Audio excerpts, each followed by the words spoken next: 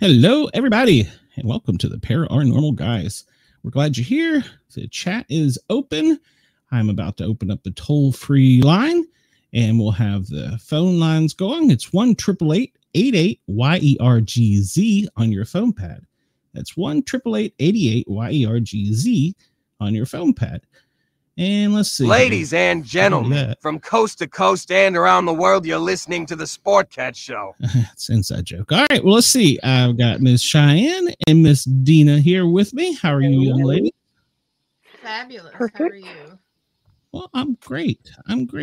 What do you say we bring our first guest out? He is the author of a book that we were just actually chatting about, and I'm personally looking forward to reading it because, well, I'm a science fiction geek and a comic book geek too. So, just a geek.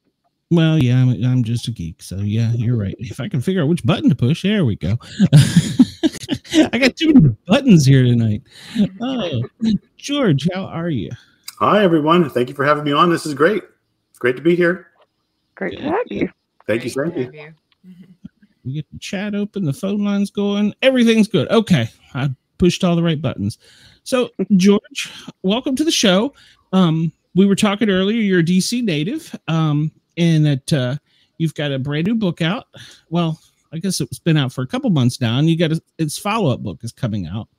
So it sounds kind of interesting with a intergalactic private investigator. Tell us about it.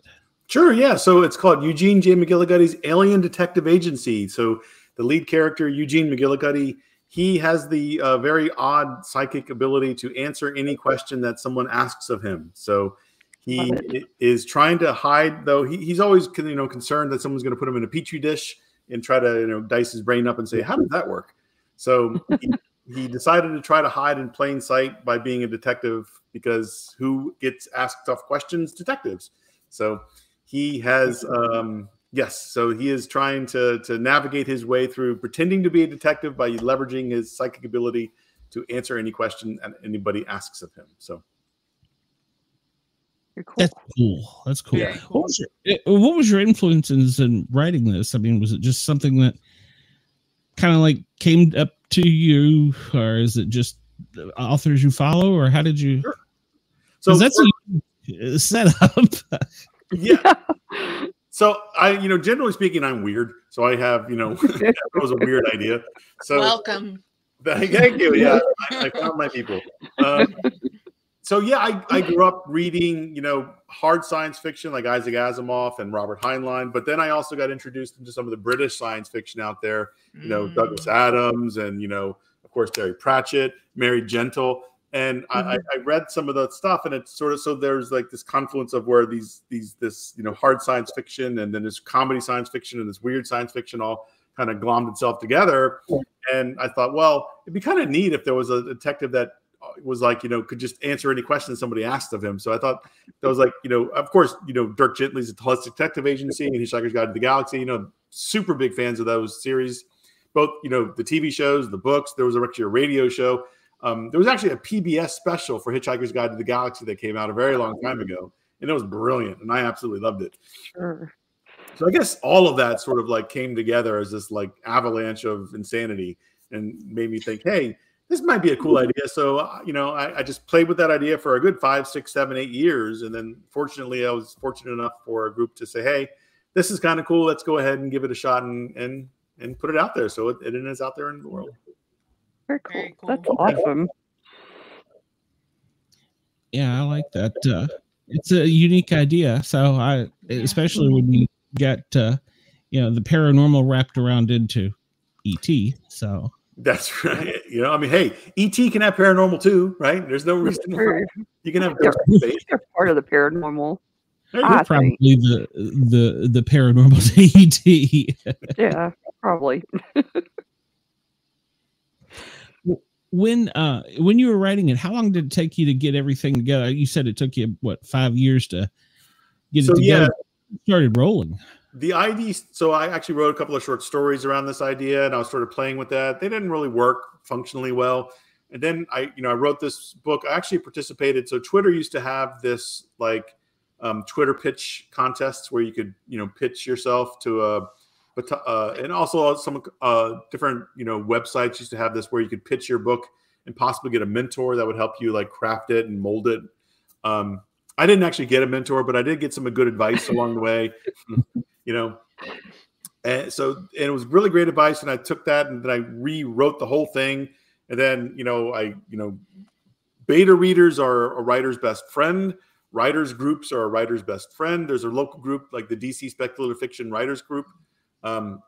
They read my book. They gave me some really good advice. I basically took the second half of the book and threw it in the garbage and rewrote it. And then it finally got to be the book that it is today. So, Arnold Schwarzenegger once actually said this great quote of, there's no such thing as a self-made man. That is 100% me. I did not just, go into a room and lock the door and write and come out with this great book. Absolutely. We'll have other writers, other help, other mentors, other folks, just pitching in, giving me those beta reads, thankfully reading it a second time, and then sometimes reading it a third time and saying, and giving truthful, honest feedback of, hey, this doesn't make any sense, or this is really stupid. And then I was able to, oh, you're on, that is stupid. Change it, mold it, and modify it, and then actually, come up with a finished product. So it's definitely a long journey to get there. But it's well worth it, that journey, that's for sure. I say, I bet that reward after 5 to 7 years is just finally. Yep. And every review that comes in on Amazon, you're like, a review. Like, yes. Someone read it and liked it. Oh, that's enough. That's really good. That's awesome. That would be very satisfying to have somebody like it. I mean, just give you a like on it. I mean, all that work, and it's like your baby. I guess I would guess. It absolutely is. And actually, one of the I'm not the kind of person that pats himself on the back or anything, but right. one of the reviews was so good. And I was just like, this guy, they were something along the lines of, great new voice in science fiction. And I almost got in tears. I was like, really? Someone thinks that it was that good that I brought that much, interest to someone as they read my book. I mean, that one actually, I was like, what? Because, every writer, it doesn't matter what level you're at, really, you have imposter syndrome. You have this thought of, man, what I write is terrible. What am I doing? This is stupid. I'm just going to throw this in the garbage can and burn it, and then I'm going to go live in a van down by the river. But the only way to do it. That's the only way to do it. Or actually, a Honda Element down by the river, because I'm a big Honda Element fan. So I read that review though, and like I said, it almost brought me to tears, and I was just like, man, at least one person in the world, got it. Got worthy. That was really cool. And it is now framed above his mantle. Oh, yeah. It's the same way it is for podcasters. Every week I go, oh, God, did I just do that? That's horrible. Right. We're our worst critics. We are our worst critics. As part of being the creative process is, you're afraid to put your toe in the water, and then when you do, you're afraid the shark's going to bite it off. So I think any artist is probably their own worst critic. If any creative, really. Yeah, any creative type of artistic talent. Now, what I do isn't artistic. I just talk a lot. Well, it is an art.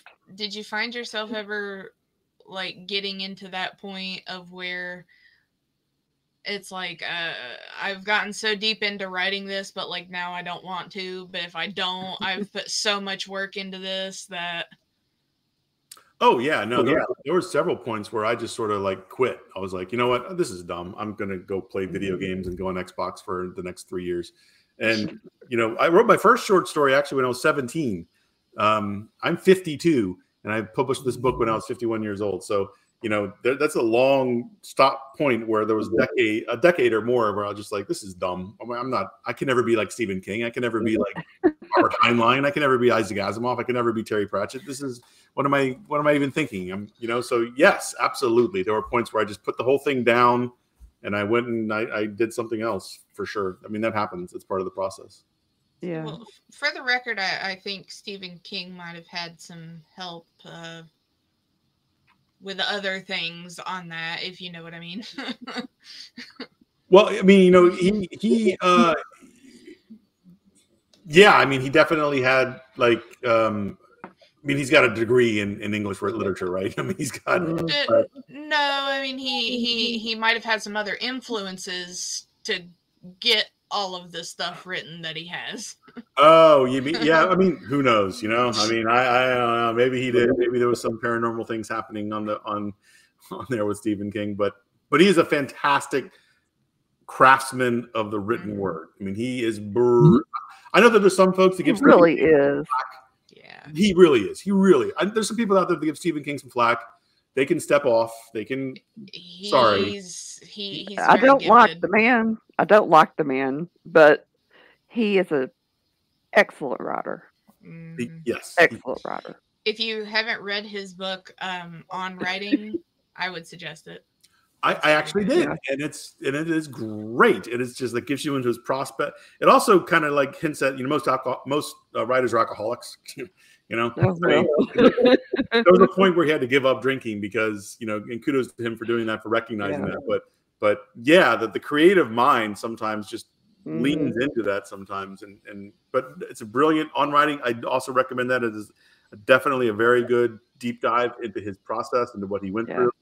But yeah, say if you like him, if you hate him, it doesn't matter to me. Right. The written word that he comes up with, I think, is good.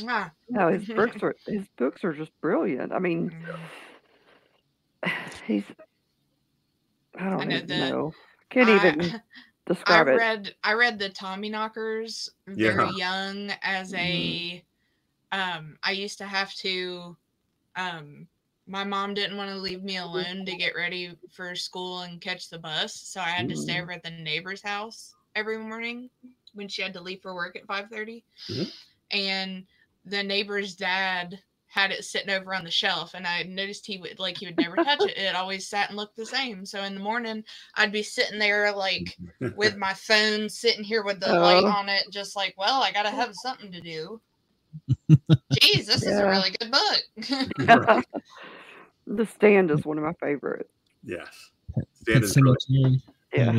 That one haunts me. So, which one is the Stand about? Because there was one I specifically remember the cover of the book, but it's about the end of the world where they all go to Colorado and the rise of the Antichrist and the end of the world, and they all go to Colorado to gather. And the old woman I know what you're talking there. about. Yeah. There was another Harold's one. Game was another one that was like crazy. Bag of Bones was the one that I was thinking of. That's a really good one too. That's good. Yeah. I was going to ask which if you have a favorite, George, or are you just a fan of all of them? I'll have to. So Stephen King wrote a fantasy book once. What is it called? Oh shoot. I read this. The Eyes of the Dragon, I believe it is. I haven't heard of that one. He wrote this fantasy book called Eyes of the Dragon. Man, I was just like, what? It was just so cool. It was so good. So I know it's not like his main like horror and it's not paranormal stuff, but that was a really good book. I really like that book. I have to look into that one.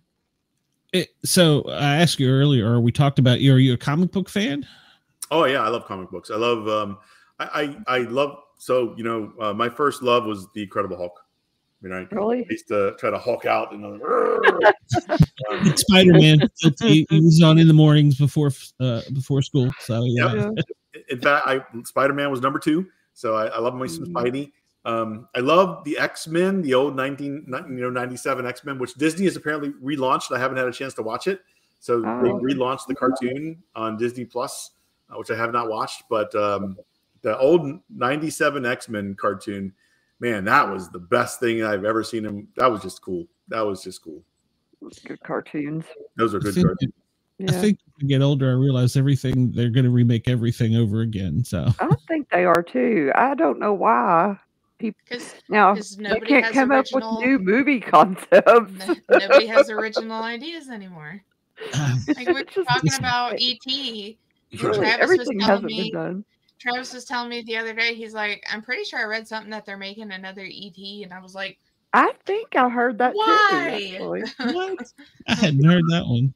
I think it might even be more that, these. So you've got the artists. There's a lot of really good artists out there right now. Yeah. A lot of really good, creative people. But you have these business people that are in charge of Hollywood and these business. They go to business school. So they look at this and they're like, well, I can take a chance on this new author that might have sold a couple thousand books, or I can go back in time to E.T., which I know sold 1 million, and I can try to remake that because I think it's more that's more, these business folks are trying to go back and remine the money. Yeah. Yeah. Yep. Actually, that makes the most sense out of anything we're talking about. So yeah, I capture the magic again, though. I was also thinking of people from like that time, whenever like these movies came out. Now they're older and they're like, no, now I want to do it my way. 100%, right? And they're also playing to those folks, and I'm one of those folks. I'm in that age group where they're saying, well, he'll go watch this movie again because he's nostalgic, and he'll watch E.T. again, and I probably will, right? I mean, let's be honest with ourselves. So they're saying instead of like trying to take a chance on a new author with a new idea, let's just mine the gold we've already know that is gold, which is E.T. Or I know they remade The Stand recently. They did that. So yeah, they're remaking a lot of those stuff, but you do see like new stuff that comes out every once in a while. What was that show that came out on Netflix? I can't remember the name of it, but they all go to this there's this foreign show. They go to this Chinese, or I think it was Japanese or Chinese, where they go to this. Shoot, I can't remember the name of it. It'll come. Are you talking about Squid Games? Squid Game. Thank you. Late at night, I apologize. My brain is all over. You said Japanese, and I was like, Netflix. The only thing I can think of. Squid Game was wild, by the way. I mean, that was like, what is happening here? That was crazy. So you do get new stuff, but I was more interested in the game show that they made out of it, of people having to go through all the. That was fun. I thought that's what it was. I thought it was the game show. Oh no, they made a show like a drama. I didn't know that. I thought, and then they made a game show that after the drama. So both I thought were really good. I really liked both. It reminded me of a really intense Mr. Beast video. Yeah, he did that too. I think he did a Mr. Beast did a Squid Game version of that. It was like Survivor on Survivor crack. Survivor on crack. Whoa. I saw it. Robert Kirkman is going to be doing a Transformers G.I. Joe movie, and I'm like, I saw that. I don't know if I should be excited about this or not. I will say one of the most excited points I've ever had in my entire life was when I was, 12, 13, 14, whatever age I was. There was an episode of Transformers that came on, and there was this shady dude that showed up in this episode of Transformers, and he had this raspy cough, and he was like walking with a blimp at one point. And at the very end of the episode, he goes, "Man, these guys just don't know how to be really good bad guys." And he turns around and goes, "Cobra!" And I lost it. I was like, "What? Cobra Commander in the Transformers? Shut up!"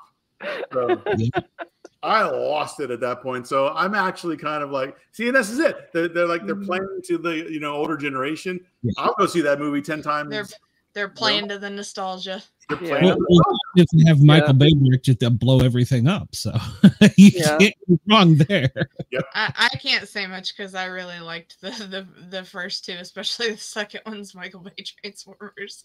But I know so many people who hated them, and I'm just thinking like, nah, they got to quit with the Transformers. You're just gonna really start making people even more mad. Oh. Eventually, Actually, it runs. Yeah, that was one of my favorites growing up, and I am actually excited to see Kirkman take off with it. He bought the rights to it from Hasbro for G.I. Joe and the Transformers, so I'm kind of excited. I mean, eventually the zombies have got to die, right? I mean, come on, The Walking Dead has got to come to an end at some point in time. Yeah, they'll keep making more spin-offs. I love The Walking Dead. I watched it for a long time, but after I can't remember. I think it was when The Whisperers came on. I was like, I'm out. I can't do it anymore. I'm done. After Negan killed Glenn, I was just like, I can't do it anymore. Yeah. That was brutal. That was brutal. That was actually pretty brutal, though. That was the only point in time I was really invested, and I like came home from work to watch it, and I was just like, what? You know, I did read one time that they did a poll of like comic book users to see who the baddest bad guy was, you know, the most bad guy, and Negan beat out the Joker. And I was like, kind of that. And then I went and I got to thinking about it because of the younger generation more so. The Joker more in our era, of course, they're bringing it back that way now. But I was like, yeah, that makes sense. Negan he's pretty cynical. So once again, I'll show my age. My favorite all-time villain of any television show ever. You may not know this reference. Scorpius. One of the absolute best villains in history. This is a show called Farscape. It appeared on the Sci-Fi channel for 4 or 5 years. Scorpius was by all means the best villain because he was a villain that was driven by the desire to actually do something kind of good, and it didn't matter what he had to do to get his goal. His goal in his mind was justified, and he will destroy the universe to get that justified goal. I remember the name Scorpius. Right? So Scorpius is Thanos? I suppose in a weird kind of way, yeah. But maybe there's some correlation there. Thanos was like desperate to get his goal, and he thought his goal was just and right and pure. Scorpius as well. But the way Scorpius, if you have not watched Farscape, go out, rent it, watch it. Once you watch the first episode, bye. I'll see you in the whole I'll thing. see you after I come out of my room in 6 months. Best shows ever. Have you thought about, now I don't know how this process goes, but have you thought about with your book trying to do a movie or a TV show or anything like that? Oh, yeah. No, if there's any producers or directors out there that want to contact me to do a movie or a TV show, okay. We will drop the email below. Sure, I love that. But that's, there is stiff creative competition out there. And I don't know how to do that. I don't know anything about that. So, yeah. So is this book like completely serious, or is there like humor elements to it, or this is definitely a humorous science fiction for sure. Because I was thinking like you could probably do that like Men in Black style. Yeah, no, I mean that for sure. But again, how that works, how you even go about doing, I barely know how to publish a book, let alone be a TV route. I mean, I don't know. I guess somebody would need to write a screenplay. Did you go to a publisher? Yes. So it is published with a small press. They're the Wild Rose Press. Great group of folks. Absolutely. I can't thank them enough. So they shepherded me through the process. So I did use a small press. A lot of folks like to do self-publishing. If you're super lucky and, you can write a really good a query letter to an agent. You can get an agent, and you might get one of the big organizations. That's hard to do. At least it is for me. I could not. I wrote 100 query letters. I must have sent it out 150 times. Harry Potter was sent out, I don't know, 100 and some times, and it was rejected like left and right and left and right. It's very hard to cross that initial barrier of getting published into that, the actual professional agent and full publishing realm. Once you do it, you're like, you've crossed the threshold, and kudos to you. But it's really hard to get there. It's there's a lot of similarities between that and comics. Is you've got to find the right person and the right button to press before the doors swing open for you. Absolutely. And sometimes it's like for comics, you've got to perform on the right night. The right person sees you, you get noticed, and that's kind of what it all comes down to. So, if there's a publisher out there, or if there's a producer or a TV network or something, or the president of Netflix happens to pick up my book and says, "Hey, this is pretty cool." Okay, good. But that conversation has not happened yet. Yeah.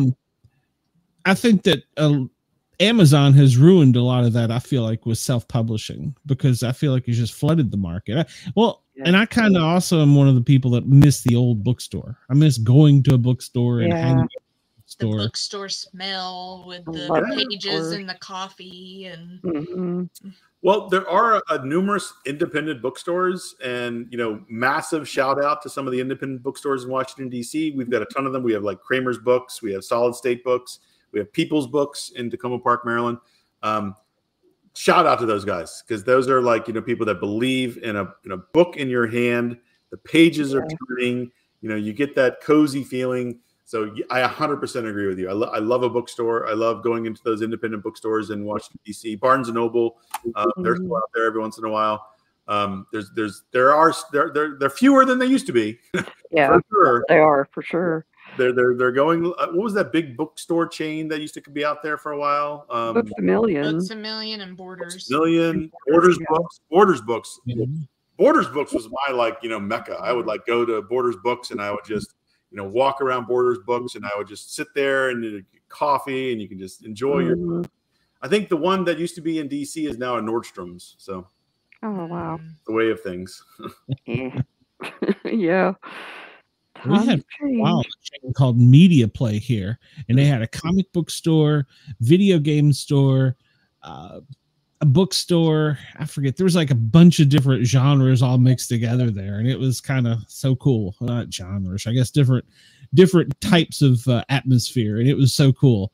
But I don't think they lasted very long. Yeah, I mean, there's still a few good comic book stores out there. That's a whole nother fantastic world to visit and see some, really awesome comic books. And there's actually a really nice amount of graphic artists still writing novels or writing graphic art books.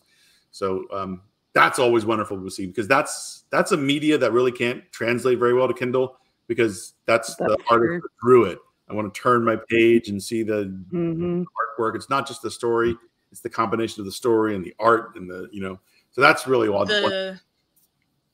The having something, having it in your hands and being like, yes, I have this in my hands and it is mine. And I still have my Spider-Man comic book collection, by the way. So that's awesome. Me too. I still have a pull list, but unfortunately it's shipped to me FedEx once a month now. There's no good stores in it. Well, I will say there's none close. They're fewer and far between. It is the wave of the future, and we must ride that wave to whatever shore it will bring us to. And I think the ones that are in Atlanta aren't like the old mom and pop stores. Right. They're like a chain, so it's probably like Books A Million or small little Barnes and Nobles. I mean, there was this place in Alexandria, Virginia, where we used to go and catch the bus down to I think it was on Mount Vernon Avenue, actually, now I think about that. And it was like walking into somebody's closet. I mean, as a firefighter now, that place had to be a huge fire hazard. But probably was. And so many comic books. I mean, they're like stacked all over. When you could ask the guy, I'm looking for this, and they'd have it. And they always had the freshest. Of course, back then, there was not that many coming out as opposed to today's world. So there's so many books coming out. How do you find out well, I don't say how do you find out? How do you get on some of these best-selling lists? Is it purely based on sales, or is it you get it out to people that basically promote you? Is it or? Yeah, that's a great question. If one of your readers can let me know the answer to that question, that'd be awesome. No, I'm trying to figure that out myself. I'm still working on that one, so keep us updated. Yeah.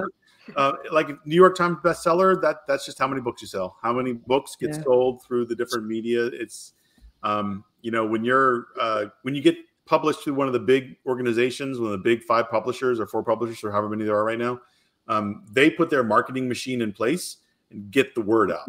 So really, it's like, for an independent author like myself, I did go a small press, so I didn't do self-publishing, but there's places like, thankfully you guys bring me on so I can at least get my name out there, get the book out there, say, hey, this is a really cool book, and I proudly say I only have 71 reviews on Amazon, but hey, you know what? The majority of them are love it. The majority are 5 stars and 4 stars. So, give it a read. That's all we can do. But you're right. There's, with the self-publishing world, I think there's the metric that I saw was 1,000 new books come out self-publishing every single week. Every week? Every single week. Gosh. And that is really hard to even wrap your mind around. I mean, it really is. 1,000 books a week. I mean, are you kidding me?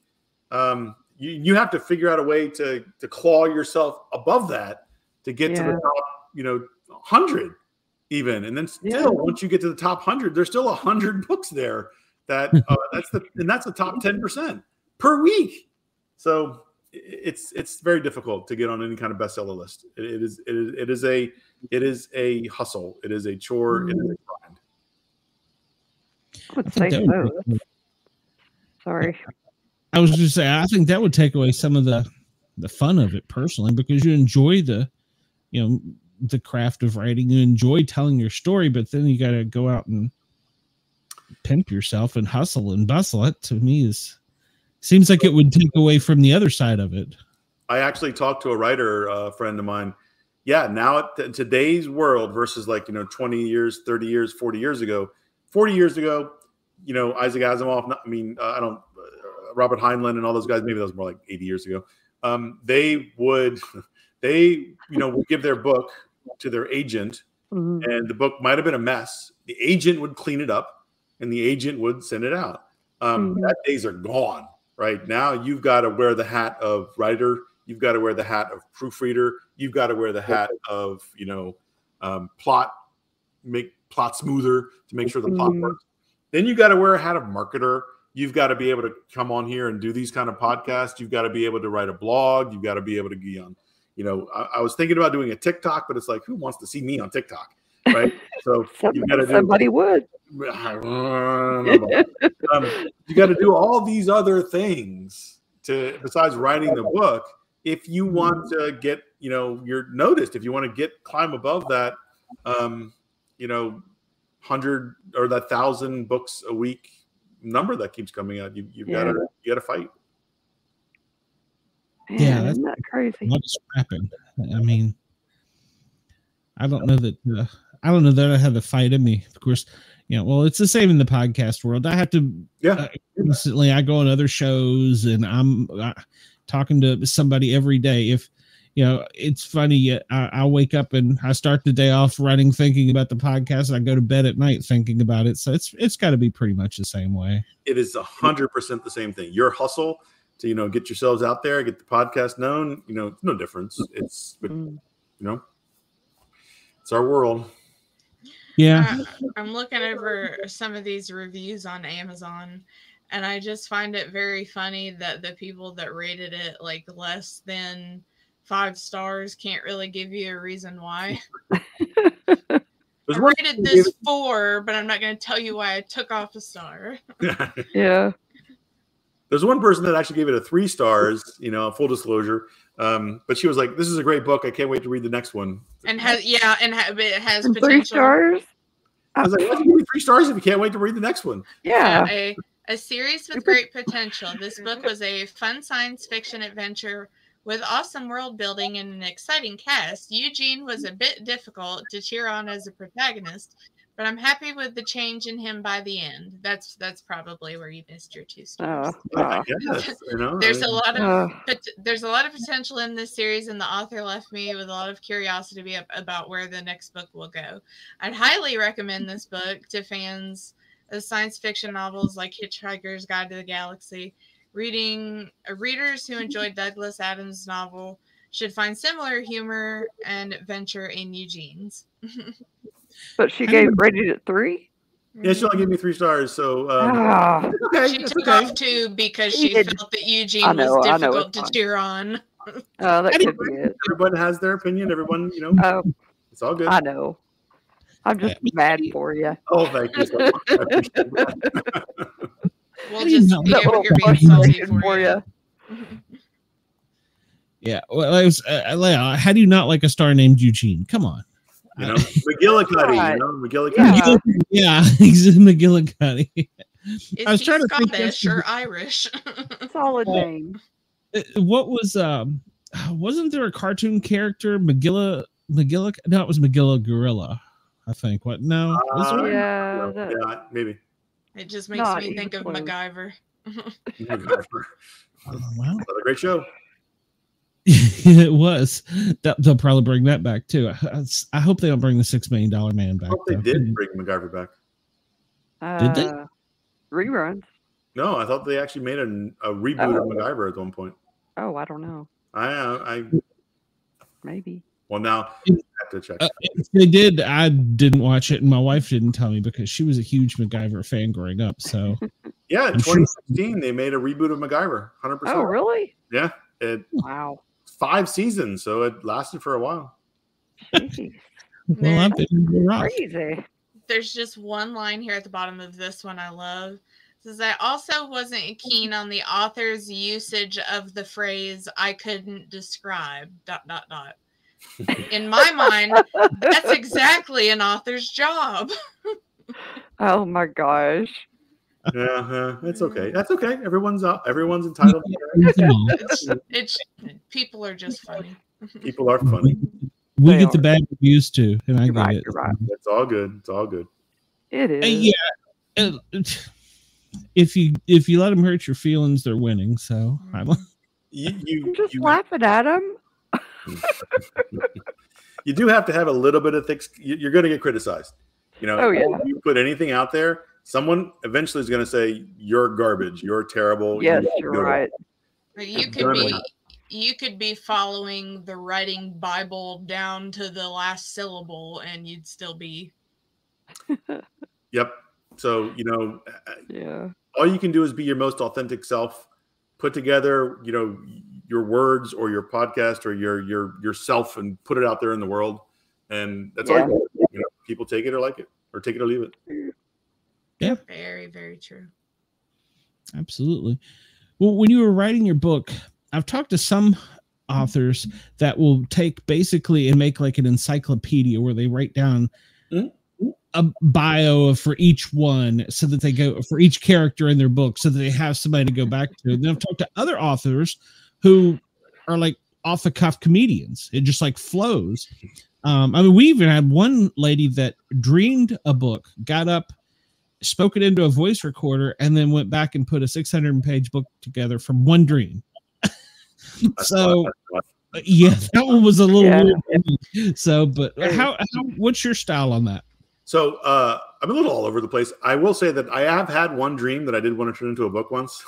So I feel that story. There is this one wild dream I had. I was like, man, that was so crazy. I'm going to turn that into a book one day. Haven't really done it yet. So I think the kind of term is a pantser plotter. I'm both a pantser and kind of a plotter. So I do both. So what that means is, like, a pantser is just a seat of the pants. I'm just going to type out, and I'm going to see where the story goes, and I'm just going to keep going and keep going and keep going. Wherever it goes is wherever it takes me. But I do that with short stories. But with novels, I don't want to get 30,000 words into it and be like, oh my God, I can't do this. I just had a dragon appear out of nowhere and like burn the car to death. That doesn't make any sense. So I do I do this sort of Pantser plotter mesh together. I do have a book Bible that kind of tells me like all the different characters and all the different aliens and all the different races and all the different places. You kind of have to do that when you get to a novel level. If you're writing, especially if you're writing a new world kind of a novel, a fantasy or science fiction where there's new aliens or there's new geography or there's new political entities, you have to have that kind of book Bible. New cities, countries. Exactly. Some people even do their own maps, right? They like a fantasy world. You're going to draw your own map, so you can have an idea of where all the different countries are. Yeah. So I definitely have a book Bible. I like to write out the outline for the book, just signposts in the wall, Chapter 1, he goes to the bar. Chapter 2, he goes here. Chapter 3, he goes there, to give me a signpost. And then once I hit my signpost, then I try to pants it and just do that for the chapter and say, okay, what's going to happen here in this chapter? Oh, that's fun. That's cool. That's great. But then you have to edit it like 4 or 5 times over after you've written it. Then you may throw half of it away and put it back together again. I do something very similar, and then I'll go weak and can't write. And then I'll sit there and I'll scribble it all down, but all my notes end up having to be on individual pieces of paper that somehow mysteriously get lost every time. So, I'd say there's probably, I'm just going to throw a number out there, 1 million writers in the world, and probably way more than that, like 100 million writers in the world, 1 billion writers in the world. There's 1 billion different ways to write a book, right? Every writer has their own individual way to do it, and every way to do it is okay. The end result is get a book together. How you get there, do what you have to do to get it to work. Absolutely. Yeah, Cheyenne's going to be my author out of us. So there you go. I'm going to be a DJ when I get old and push buttons, and she'll be I am very Edith's already old, so we don't know what should happen to her. So I'm going to cut you. I'm very much the type of person that'll wake up and be like, that was a great dream. I've got to write all that down right now because it's going to be perfect for a story. Yeah, no, you'd be surprised how many writers are the exact same thing. Their imagination just takes off and they're like, oh my God, that was so amazing. Well, my fiance is a comic book artist, so a lot of the times I'll get these ideas that I'm like, I would love to write a novel on that, but there's no way that I'm going to be able to get into as much detail as I want. And there's so much stuff that's like, no, this has got to be put on paper because you just can't put it into words. Oh, 100%. It's to be too big, right? The world you create out of a dream it gets to be so big, especially if you get into politics of the world, the aliens of the world, if there are any, the magic system of the world. It's so big. We can't grasp this world, right? All the different, a whole new one, right? Let alone a whole new one, right? I can barely go shopping and make it happen. Okay, I have to have a list in my hand, or I'll mess it up. Yep. I'm guilty of the Amazon. Oh, I need this. Oh, just close the cart. It'll come tomorrow with it anyhow. Right. I'm not organized enough to do something like that. Well, out of all of the characters in your book, how many characters are in your book? Rough guess. Well, there's a few characters. There's, obviously Eugene. He has a secretary named Alice Pemberton, who's not his secretary at all. She's actually she's a super genius. So she is a scientific genius. She has an artificial intelligence partner named Eddie, who was spontaneously created inside of an office chair. So he's used to calculating ergonomic positions, and now he has to be, figure out how to be sentient. There's another artificial intelligence called Pepper who spontaneously came into sentience as in a parking meter. So she's much more likely to want to charge someone for parking than she is to figure out how to be sentient. So there's a whole host of characters. There's also one of the alien races. There's these aliens called the Rants, R-A-N-Z. They look like 10-foot tall walking dinosaurs. And they are ambassadors to the Galactic Congress. So there's all kinds of aliens in all different shapes and sizes. So that explains the Velociraptor on the cover. That is right. That is actually the character named Ka, who is the ambassador to Earth, and he's a dinosaur. It got 3 That stars sounds- for me off the bat just for the Velociraptor. There you go. Sounds so fun. Right? Dinosaurs. I should get 3 stars for dinosaur. Yep. Agreed. So, aside for Eugene, which is your favorite out of all your characters? I have to say Eugene. You know, I mean, he's the fish out of the water classic story of I have no idea what I'm doing, but I'm going to pretend as long as I can, and hopefully nobody gets hurt. And you know, but at his heart, he wants to do the best he can to make sure all of his people around him are safe and secure, and you know, and gets the job done. So I have to say Eugene is probably by far one of my favorite character in the book. Such a good premise. Love it. And in your second book, is Eugene in different worlds, or is he in the same world, or does he get? So it's the same world. So in the second book, it's called Alice Pemberton's Bureau of Scientific Inquiry. Oh. Alice Pemberton, the super genius who's not at all a secretary, takes the center stage and has to solve a brand new case on her own. And so it's about her adventures now, solving this case and also still trying to keep Eugene out from hurting himself. So hopefully that'll be out this year. I love it. Have you already got written, or are you just finishing it up? Oh no, that's with the publisher. So that is it's in hopefully final stages. They're going, you know, through all they have a million things they do, which I'm not really sure all the different publishing steps. They have to, you know, the cover and all that kind of stuff. So did someone He'll be right back. Oh.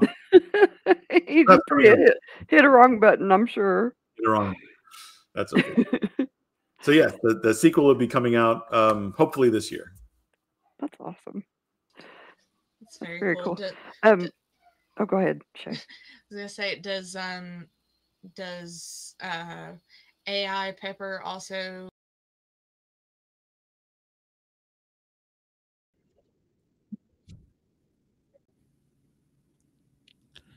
Okay. I have no idea what is going on. All right, so disappeared.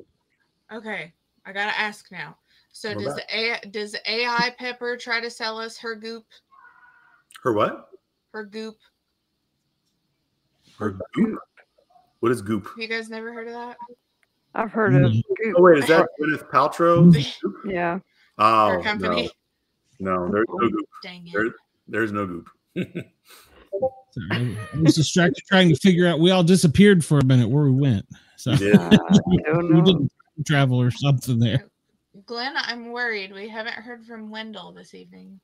Yeah. Well, maybe we should send out a signal because we have George. We have several regulars. Well, something must be wrong because Brenda didn't even know what night it was. So, That could just be Brenda. That's true. Yeah. So we have several regulars, and so yeah, we have to check on Wendell. I'm not sure. He's usually in here by now, asking if you've ever seen a Bigfoot. So if you don't answer him the first 5 times, he gets more persistent. Yeah, that's fair. I have not seen a Bigfoot. But then again, I don't go places where they are. I'm pretty sure there's no Bigfoot walking around DC. You never know. We have coyotes. There actually have been a coyote sighting every once in a while, and there's definitely foxes. But to my knowledge, there are no big feet in DC. But you know, as I was saying on the earlier, we have this awesome park called Rock Creek Park in Washington DC. So I'm a DC resident. I've been here my whole life. I love the city. Rock Creek Park. It is a very big park. Never can tell. It's actually bigger than Central Park in New York City. So who knows? Maybe there's something in there. You never can tell. They just live amongst the shrubbery. There's a lot of shrubbery. When I was growing up in Virginia, there was the Mount Vernon monster, which was supposedly a Bigfoot. So, and we saw something out in the woods that to this day I've still not been able to explain. So it could have just been in Bowie, Maryland, there was the Goat Man. I don't know if you're familiar with that. Yeah, and then was it Herndon has the Bunny Man? I think. Where? It's Herndon, Virginia. It's just outside. Yeah, I think it's Herndon. They have the Bunny Man. Beware, he will fertilize the lawn. Well, I'm sorry. I'm totally sidetracked. I'm looking at all my technical screens, and that shouldn't have happened. So I apologize. But one of the things about doing a paranormal show is sometimes things just go a little crazy. So it's Xfinity trying to get revenge. We weren't even, Are there any paranormal ghosts, ghouls, or anything like that in your book? Bigfoot, maybe? There are no. Well, there is an abominable snowman at one point. In the deep part of the book. There are ghosts in the book. There absolutely are. Okay. Very cool. I like it. I do too. So before we let you get out of here, we always ask our guests if you do have a paranormal story to share with us, and then of course we also want to know where we can find your stuff and what you got coming up next. Obviously your book, but if you have any other projects. Sure. Yeah. So I actually have 2 paranormal stories. So this is 2 for Tuesday, even though it's Wednesday. It is Wednesday, right? Yes. For all intents and purposes, it's Tuesday now. There we go. So the first one, actually, when I was a kid, I was like, both of these are when I was a child. I was like 8 years old or 9 years old or something like. Maybe it was like even 6 years old. Back in these old houses in New Carrollton, Lanham, Maryland, where my father had a house. There was these metal poles in the basements that held the house up. They're like the support beams, and they're these like about that big or so. And I remember I'll never forget it. I was on the pole and I was spinning myself in a circle, and my brother was sitting there and his friends were sitting there, and I do not doubt even to this day that I saw somebody walk across the door, like in the hallway. And I was like, I still remember distinctly. It was like some dude walked across. He had a beard, and I was freaked out. Oh my goodness! I stopped going in a circle, and I was like, went to my brother, and I just like stood by him the rest of the night. He's like, "What are you doing?" Like, I didn't say anything. I was just like looking at the door, and I was like, I didn't say it, but there was someone that walked across the door threshold, and I will never say that what didn't happen. I don't know what that was. Wow. Not today, creepy. That blew me away. I mean, it was just like someone had just like walked across the door. You know, when you're in a hallway and somebody, like those horror movies, somebody walks across, guaranteed what would happen. And that would freak me out. And I will never forget that. And I was like 6 or 7 years old. Wow. The second story I have, it's even weirder. So, and I don't remember this. So when I was like 4, you left again. There he went again. Should we wait until he comes back, I guess? Yeah, wait till he comes back. Right.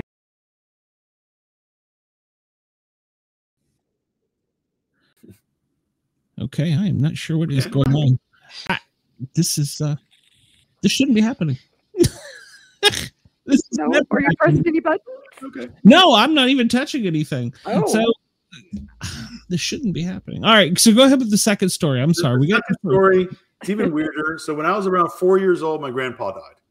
I remember when we were in Ocean City on vacation, and I remember everybody being sad.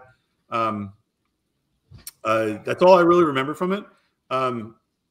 Fast forward 30 years later, or 20 years later, I'm 27, 28 years old. My grandma was like, you know what? I'll never forget this. The day after your grandfather died, when we were back, you came up to us when you were like a little boy, and you were like, I don't. My grandmother, I believe her 110%. She's my grandmother. She's not gonna lie.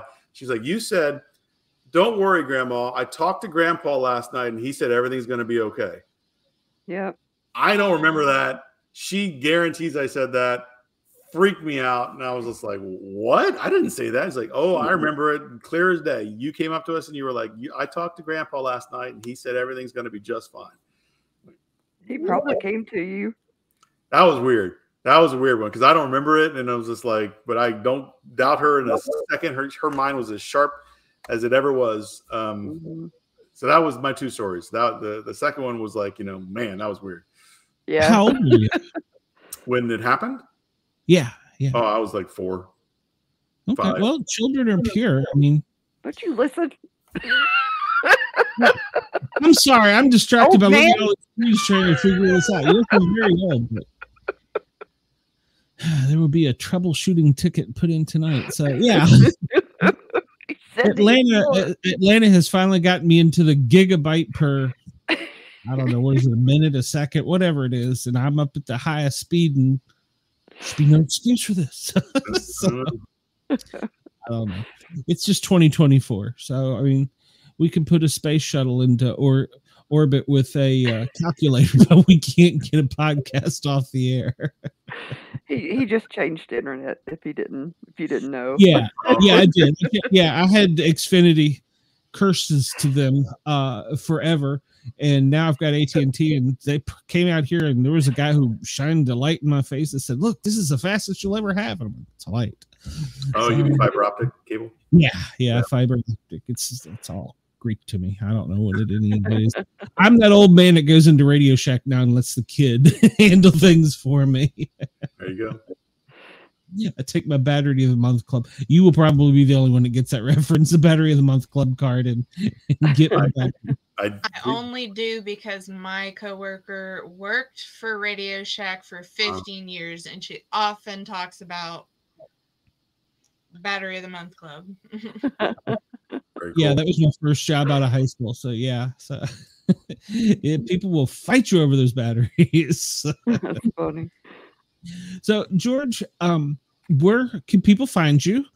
And aside from your book, do you have any other projects coming out or any upcoming appearances? No, unfortunately, no upcoming appearances. You can find me at georgeallenmiller.com. That has links to my Facebook, to my Reddit, which, I have one follower in my Reddit, my subreddit with, so, stop by anytime. I will find it right now. I am Queen Reddit. Thank you so much. So it'd be nice to have two. So I'll, that'd be great. So georgeallenmiller.com, links to all my Reddit, my Twitters, my socials. I may start a TikTok one of these days, but it's like, I don't know, who wants to watch me? But you can find the book, Eugene J. McGillicuddy's Alien Detective Agency, on Amazon, and the sequel should be coming out later this year. Okay. Nice. All right. Well, George, I have appreciated you coming on here tonight, and when the next book comes out, will you come tell us all about it?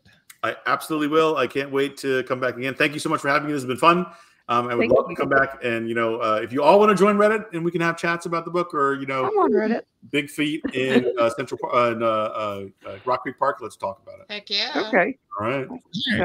I'm still learning Reddit, believe it or not, and I haven't learned TikTok either, so you're not alone there. So it was really good to meet you, George. It was great to meet all of you. All right, thank you, George. I'm gonna let you go. I do appreciate your time tonight, and I will drop you a note soon, and I'll probably try and get a copy of the book from you to sign for me. So sounds good. I'd appreciate that. Thank you. Have a good night. All right. All right. Yeah. All right. Bye-bye. Let's see if I can remember what button to push now. Goodness gracious. Okay, so yeah, I'm like really annoyed at I've not dropped internet provider, so. And it sounded really good this whole time. But I don't mean to jump, but I'm gonna have to jump on y'all tonight. But we went away. You have to jump on me? I'm gonna have to jump off for tonight. Oh, okay. I'm sorry. I was like, what are you talking about? Okay. All right. So yeah, that's fine. Well, I mean, Dina's always here. I mean, unless you're planning on leaving me too, Dina. No, I'll be here. She had to think about that there for a minute, didn't she? That was a long pause. Wow. Are you okay, Dina? Yeah, I'm fine. Okay. All right. Well, wasn't sure. All right. Well, Cheyenne, I'm sure we'll chat tomorrow. Oh yes, I've got to go we've got a kitten ready for space tomorrow. Ooh.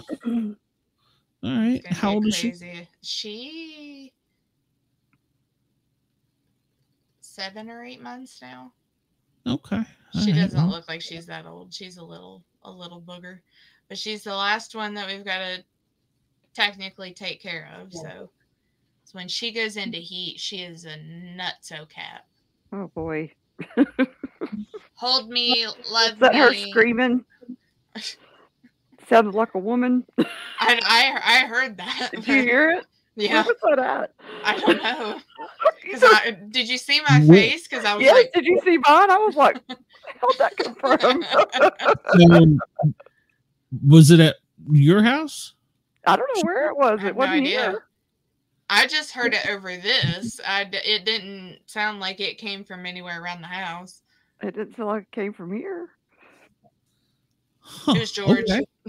I didn't hear it all. I didn't hear it at all. Well, you might have heard me scream when the internet went out or whatever. No, it was a woman screaming. If it was you, you need to go to the doctor.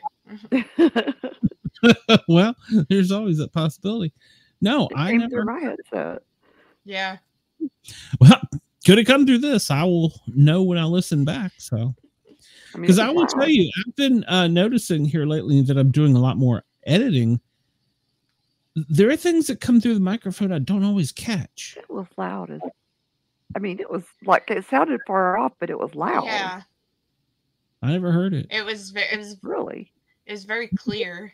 Yeah, very clear. Like a shriek of some sort. Crazy. No, it was, well, if it was the tiny terrorist, I would have heard it. So no, it's clearly a woman. No. Well, I was looking at George when it happened, and he wasn't acting like anything. Yeah, he didn't act like he'd heard it at all. Me and Cheyenne both our faces were like, what? Where the hell did that come from? Blink twice if you need help. Wow. Okay. No. I will go back and listen for sure now. Because no, I didn't hear it. But before you came in, Dina, they came in and had I guess it was a YouTube, maybe a TikTok. I don't know. It was bats. They're shrieking or chirping or whatever it is they do. Mm-hmm. And Beth couldn't hear it. And Wyatt was like, "Oh, bat, bat, bat." Yeah. I could hear it, but it sounded like crickets off at a distance to me. But I could hear it. Beth couldn't hear it at all. So Cheyenne could hear it clear as day from. Oh, there's something about how the younger people can hear certain pitches that older people can't hear. That's true. And well, I've been around jets and fire engines too. Certain decibels of wheels or. Well, I don't know. I was that kid coming home from school with their headphones in and the music blasted up as high as I could have it. So my daughter too, but she's the one that told me that when she was in school. She learned it, but she was like, "Can you hear this? Can you hear that?" She'd like go around and play different tones for me. "Can you hear this?" I'd be like, "No, I can hear it." They used to be at the Kyle because he's colorblind. Hear that? And they would bring up those colorblind charts, with the little number or symbol or whatever, and they would all come up behind the Kyle and go, "Can you see this?" And that used to make it so mad. She'd be like, "I can't believe we can't hear that." But no, I do. Jeez, I forgot my hearing aid. No, it's just I don't know why. It's just the older you get, you don't hear certain high pitched. Yeah. Tones. Sure, it's probably got to do with our deterioration as we get older. In your ear or whatever. Cochlea. Yeah. Well, I've noticed, and I don't know if it's because I wear these so much now, but I've started getting ear infections again like I was a kid. Oh, really? I didn't have them forever, since I was a child. And now I've had like 2 last winter, and I'm like, what is going on here? Oh, that is interesting. Do your ears get hot and sweaty in those?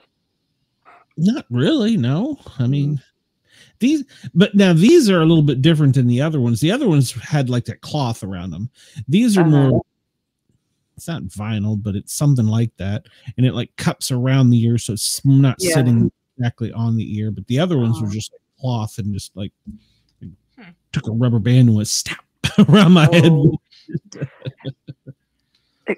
Do you clean your CPAP regularly?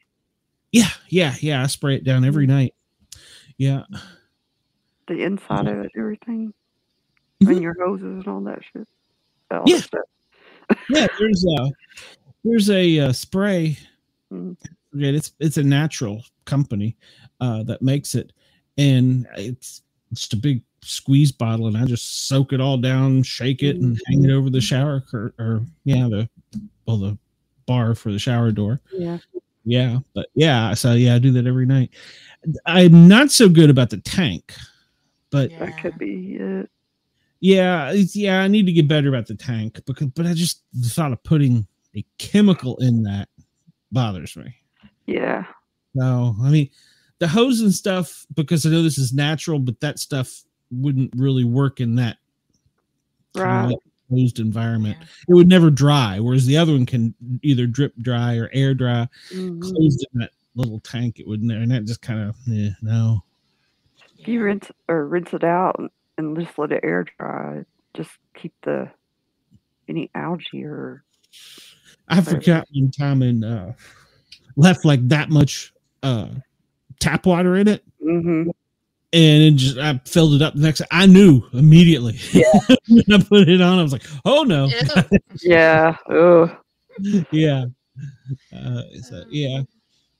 All right, you guys. All right. Well, yeah. You get out of here. Go take care of Kitty and see if you can find Wendell while you're at it. So. I'll go bug Bobby. That's where it is. Him and Bobby are together. Maybe. That's where he was at Hibachi the other day. Yeah. You know what? You're right. He's cheating on us. Dang it, Bobby. Dang it, Bobby. Have to put a hit out on him. Well, I sent the link to our second guest, and I'm going to send it again just in case for some reason it changed. No, it didn't, but I'm going to send it again just in case. But all right. Well, you guys have a good night, and I'll talk to you tomorrow. All right. You We'll see you soon. have a good night. Bye. And, Dina, I did notice there was an error at the bottom of my screen that my internet did go out. Oh, it did? Yeah. Oh, that's So, weird. yeah, that is very weird. So, but this is my first time having fiber. So they said it was 100% perfect. I mean, they check it with this thing that looks like a lightsaber. I mean, it's like a miniature little lightsaber. He plugs the cable in and it glows across this little lightsaber-y looking thing and it gives him a number. Are you wireless or? No, I'm tapped right into the fiber. My computer is. But yeah, so well, I guess it's from the back of the router or modem to the computer, but yeah, it's tapped right in. But, yeah, it was weird because I'm used to the old screens being, with the coaxial cable giving you a reference, but it had like a little light. It looked like a lightsaber. Oh, here we go. Here we get Tom in here. I was there. I don't know what happened. I went on and came back. Oh, I was watching George. Well, such a great conversation you guys were having with George. I wish I had been part of that. Oh, well, darn it. That was really fun. That was really great. If I'd seen you, I would have added Jin. I don't know if you heard me talking, but I've just got fiber internet yesterday, and so I'm like the new kid on this, in the corner with the toy. But when it blinked earlier on me, I'm like, I don't know what happened. You just vanished. First you vanished, and then everybody vanished, and then y'all came back, and it was like, where'd they go? Where'd they go? And why wasn't I invited? Yeah, exactly. Because didn't see Tom. Didn't go back. I'm trying not to be offended because Cheyenne left. It's like, well, no, she had to take care of a kitty cat. I know, poor cat. That doesn't know what it's in for, right? No. Not a clue. Poor cat. Oh no. It thinks it just missed its little treats for tonight. It doesn't realize the real thing coming up in the morning. It did. Poor cat. Anyway. So Tom, where are you located in this world? And I'm located near Los Angeles. Okay. Okay. All right. Cool. So that's where I am. You're definitely much further than our first guest. He was in Washington, D.C. So yeah. So I don't know the park he was talking about in Washington, D.C. I don't either. That sounded really cool. It did. I grew up there, and it's on the Maryland. So if you're kind of looking at DC, it's on the 11 o'clock, 3 o'clock. Is that right? 11 o'clock, 3 o'clock side where Maryland meets it. And I think more of the park is actually in Maryland than it is DC. Over there. Okay. But yeah, it's a huge park. But I grew up on the Virginia side, so I didn't get to go over there. We had our own little parks on that side with Fort Hunt and Mount Vernon and all kinds of different areas. So, but yeah. So Tom, you've written a book. Now you've written a Southern mystery style book. Yeah, I have called Jolly Roger. Jolly Roger. Right. So tell us a little bit about your book, how you got to the premise of writing the book. It's such a long story. Tell it. It all started. It started with my father. It did actually. My dad was born in Lake Charles, Louisiana, in 1909. Right, so a long time ago. My dad was born there, and I grew up hearing stories about Lake Charles and Jean Lafitte, and his treasure, and that was one of the. My dad loved to tell stories, and it was hard to tell sometimes whether they were true stories or they weren't true stories. And I'm pretty sure that the story about the 10-legged jibberjacker was not true, but I don't know that for sure. But the stuff about Jean Lafitte really turned out to be fact, and so that was always present in my mind. And when I was in high school, my cousin and I used to make movies, Super 8 movies. And I decided there that I wanted to be a writer, but I wanted to be a screenwriter. That's what I wanted to do. I wanted to write screenplays. And so I went to film school. And when I got out of film school, I started writing, and I've had stuff optioned, and I've been commissioned to write stuff, but I've never, ever had anything done. I've never had anything produced. But I got sidetracked from writing myself when I went to work for a motion picture company, and I started in the mailroom there, and I wound up being head of motion picture development. Right, so I was working with writers and developing their screenplays. So I became really good at structuring screenplays and doing all that stuff.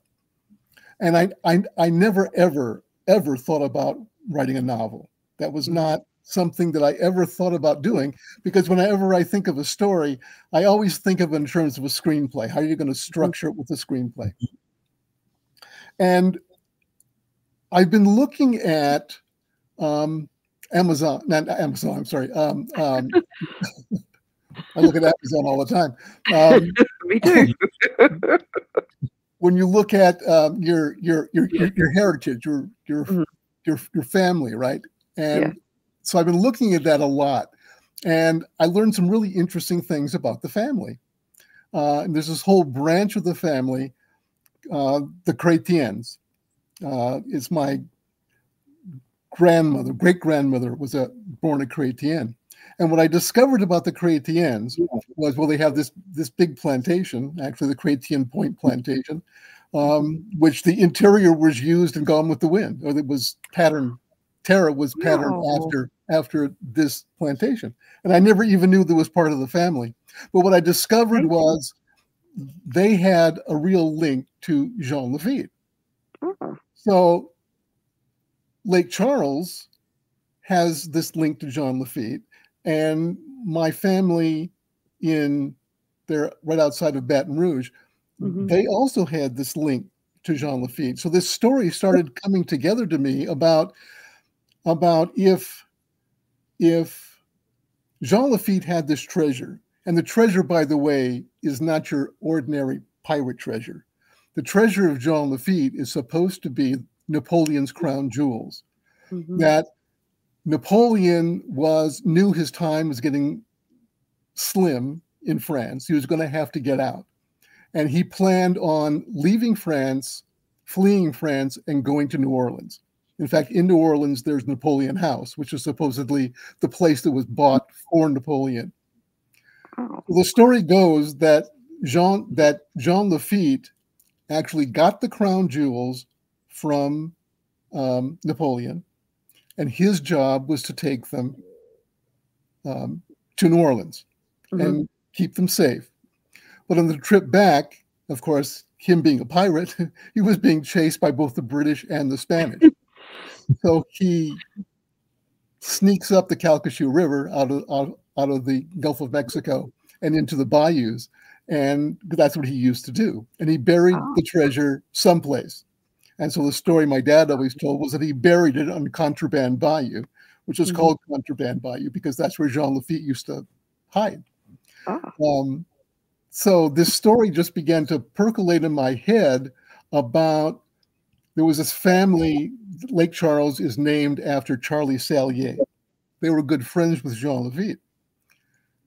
So this story about Jean Lafitte leaving clues to the treasure with both the Sallier family and the Chrétien family. So I had to find a way to bring those two together. So there's this modern story, a murder, where Roger Chrétien is murdered. And he was supposed to be married to Margot Sallier. And so Roger's brothers come into town to bury their brother, and they get involved in not only solving the murder of their brother, but also in looking for the treasure. And so that's how the story came about. But I couldn't think of how to do it as a screenplay, because you have all this great stuff about Jean Lafitte on one hand, which is like, 200 years ago. Yeah. You have the present day story, and I didn't want to do flashbacks. I didn't want to do any of that stuff. And so it just happened that it worked best for me to write it this way. So that's what I did. That sounds exciting and very interesting. It was so much fun. I wrote the first 3 chapters really easily, and then I stopped writing, and I didn't write anything more on it for 10 years. What? Well, that's a writer's break or pause there. It was like I got to this point, and I went, I'm not sure. I had this outline. I had this outline of the story. I knew where it was going to go, but I went, I really have to flesh it in a little bit more. Because when you write a novel and you realize you have to be writing at least 50,000 words, like that's daunting. That's like I don't know whether I have 50,000 words that I can write. Of course, when it got to the end, the first draft was over 100,000 words. So I shouldn't have worried about it that much. Yeah, you weren't short of words. I wasn't short of material either. But I really had to sit down and, also life was going on, right? I was principal at a school, and all this other stuff was going on, and so this was not a high priority to me. But once I retired, then I went, you know what? I solved the problems I had to solve, and then I went ahead. Then it was real easy to write the rest of the book for me. Well, I shouldn't say easy, but it went quickly after that. Yeah. That's a lot of procrastination. It was. Terrible. Sounds like it was terrible. Well, to be really honest, there was one issue that occurred to me that I just went, I don't know how to deal with this. And that's, when you're doing a story that part of it takes place in the early 1800s in the South, and you're talking about the family plantation, you realize that at some point you're going to have to address slavery. You're going to have to do this, right? And the characters in the story are going to have to address this, right? True. They're going to have to come to grips that at some point in their family's heritage, their family owned slaves, right? Yeah. And I just went, first of all, I'm an old white guy, and whether I should be writing that part, I don't know. And how to do it without it completely overpowering the book, I really didn't know. But eventually I just said, you know what? They're going to have a conversation, and I knew where it was going to happen, and I just went, when I get there, I'll do it. And the funny thing is that it did not happen the way I planned it to happen. I got to a point in the book, and these two other characters, one of the daughter and her boyfriend, are the ones that have the conversation, it's really interesting to me. I don't know if you've ever had this experience, if you've ever done writing, but it's always interesting to me how your characters can take control and decide what they're going to do. And it seems like you have no control over them at this point. It's like, this is what they're going to do, and they just do it. And you're just kind of sitting there and you're typing it, kind of watching them almost do this. So it's really fascinating. It was fun. It is how the characters develop their own personalities and their own wants and needs. Okay. That's cool. So yeah, I'm really happy. Actually, I'm really happy with the way that part turned out, because I think it was really cool. That's great. Yeah, I would not have a clue how that is, because I'm not much of a writer. I try, but I don't think it's just in me, or maybe I've just got eternal writer's block. But I'm better at running my mouth, and so. Well, that's the first step. It's like. Yeah, it's like, I have to say this, because this is about the conversation we had with George when we're talking about reviews. Truly, this is like, I have on Amazon, I have 8 reviews. They're all 5-star reviews, and people say amazing things that I boggle my mind, because they talk like I'm a real author, and it's you're like, I like I'm a real writer. Yeah, really. And you were talking earlier with George about imposter syndrome. You mentioned that, and I just had that conversation with somebody yesterday about coming on here. I said, I have to go on this show and I have to pretend like I'm a real writer. It's okay. I pretend like I'm a real podcaster. So you get like 2 fans out of this. So one of them's me, one of them's Dina. So. Yeah. Yeah. Well, the only thing my old man ever taught me was ABC: audition, go out there, pretend. I use a bull word in there. And C, close. Get the heck out of there as quick as you can. So audition, BS, and close. That's pretty much it. That's all you got to do. That's it. So go ahead, dude. You and George should get together if you write screenplays. And oh, you know what? Yeah, I know. I was listening to that, and I went, I wish I had the answer for him about, I was really part of the business like 30 years ago. And so all the people that I know are dead now. Oh, of course. That's how it always goes. But you could have lied and told us you had a Hollywood Walk of Star there. So. I could have. I could have. You could have. I could have. Right. Well, it is true. When you do retire, I left Washington, D.C. in '92 from the fire department there, and all the people that I worked with have all since they're gone. Right. And so kids there now. So it is a weird feeling. It is a weird feeling. I talk to people that I work with, and they're not dead. But they're retired. Know, and it's like we commiserate with each other. Because it's like I don't know what's going on. Wait, I have no clue. Not a clue. So it's hard. You feel like kind of a has been, It's like everything's behind you. Yes, I do. I keep trying to figure out what tomorrow's going to bring. It's challenged. What am I having for breakfast? I don't know. Oh well, it's fun. What drew me to your book was I've always been a sucker for like the old pirates' tales, the old pirate stories, and that thing. And so that's what brought me to your book. Of course, obviously the name got me reeled in and went from there. But it just floors me. You wrote 3 chapters and in 10 years you didn't do anything with it. And I was really happy with the first 3 chapters, I have to say. I really was. And it wasn't like I can't finish this. I just didn't know how to finish it. Yeah.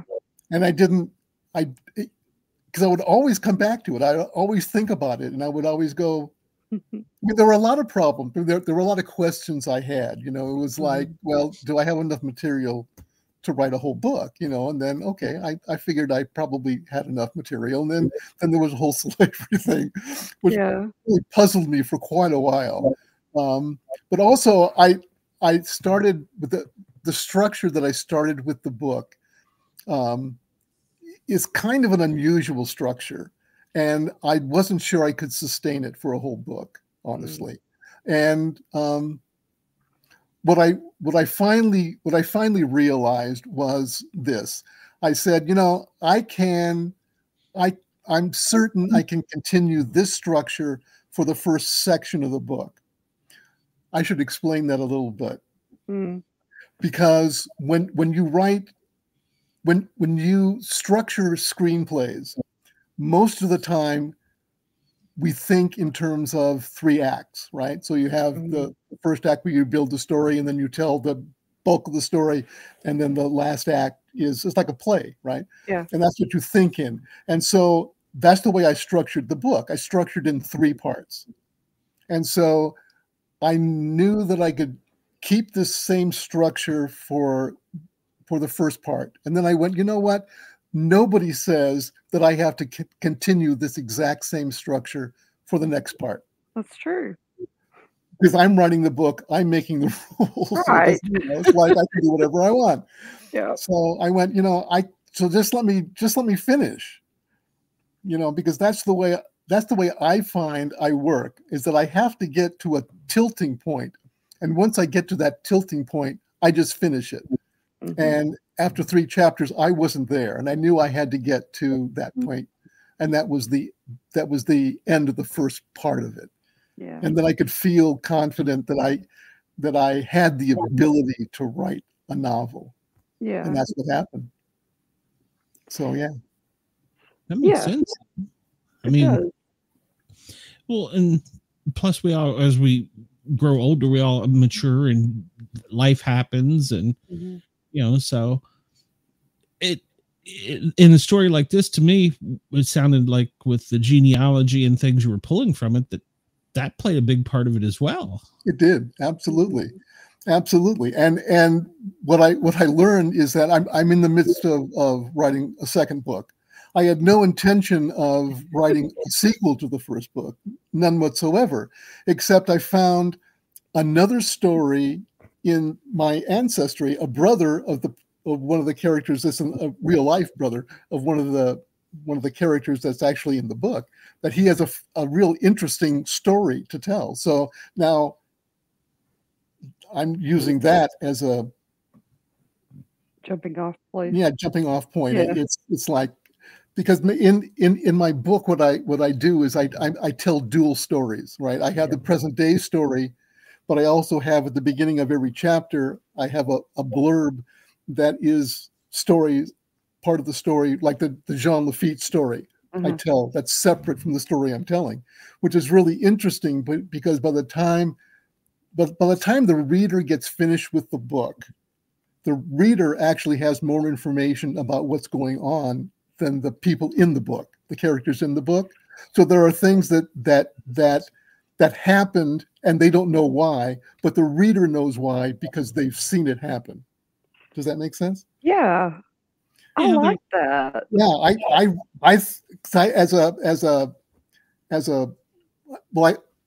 I love to read to begin with. So novels, I read a lot of novels and screenplays. I hate flashbacks, really. And I hate when characters at the end of a book, you always have it where they sit in a room and somebody explains what happened. Somebody explains the backstory. And why did that happen? I didn't want to do that. Right. So I did this. I really like the way it works. I like really that. cool. Yeah. Because I could see like it's like you're sort of watching a movie, and you see these characters, and you kind of know what's going on, and you're like, you can see yourself like going, no, don't do that, because you know what's going to happen. Right. Right. That's right.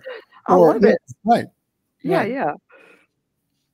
So yeah, I just found this to be an incredibly interesting experience writing this book, because it was like it was wonderful. And whether it's good or not, that's something else that you kind of talked about with George, is that that when you write, you have to only write for yourself, right? At the beginning, because that's you can't second guess it. You can't think I'm writing for this audience or that audience. You have to write to please yourself. And so I'm pleased with it, and it's like, and for the first time I have a product, I have a book that I can hold in my hand and say, I did this.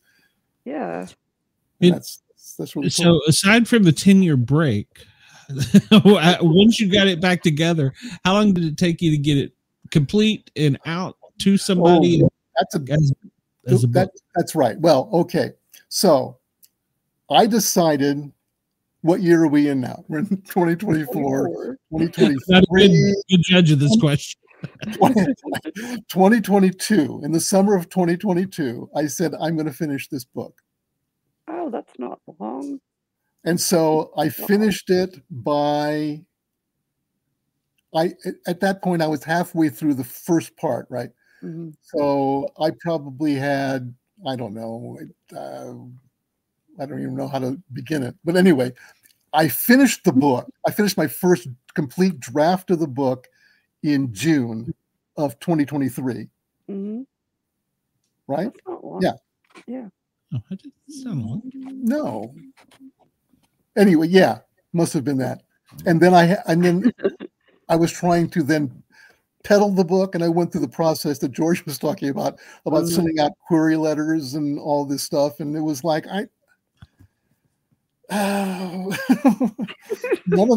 none of that worked. And so, doing research about it, you've got self-publishing and you've got this stuff, and I don't know how to go about doing that. And I started reading about hybrid publishers, right? Where it's kind of like self-publishing, but it's not. It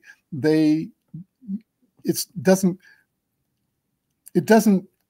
you still have to pay a fee, but it's really the fee for them making it into a real book, doing the proofreading and doing kind of editing and doing all of that process. You pay them to do that, and then they help with the marketing. Oh, that's good. Well, it was. I mean, it's a great idea. Oh, well, yeah. Their proofreading wasn't that good, and my proofreading wasn't that good. So I keep finding errors in the book. Stupid that appear and disappear and things like that. But and they didn't help all that much with marketing. But yeah, that was the route I tried to take. So I was not successful in going the traditional route. But for the next book, maybe I can. And he was saying that usually once you kind of get your foot in the door, it's kind of easier the next time. So I'm thinking that. But at this point, I'm still back to what I'm doing. I'm doing it for myself. Mm-hmm. I'm doing it because this is really a cool story that I'm telling now, and I'm really enjoying it.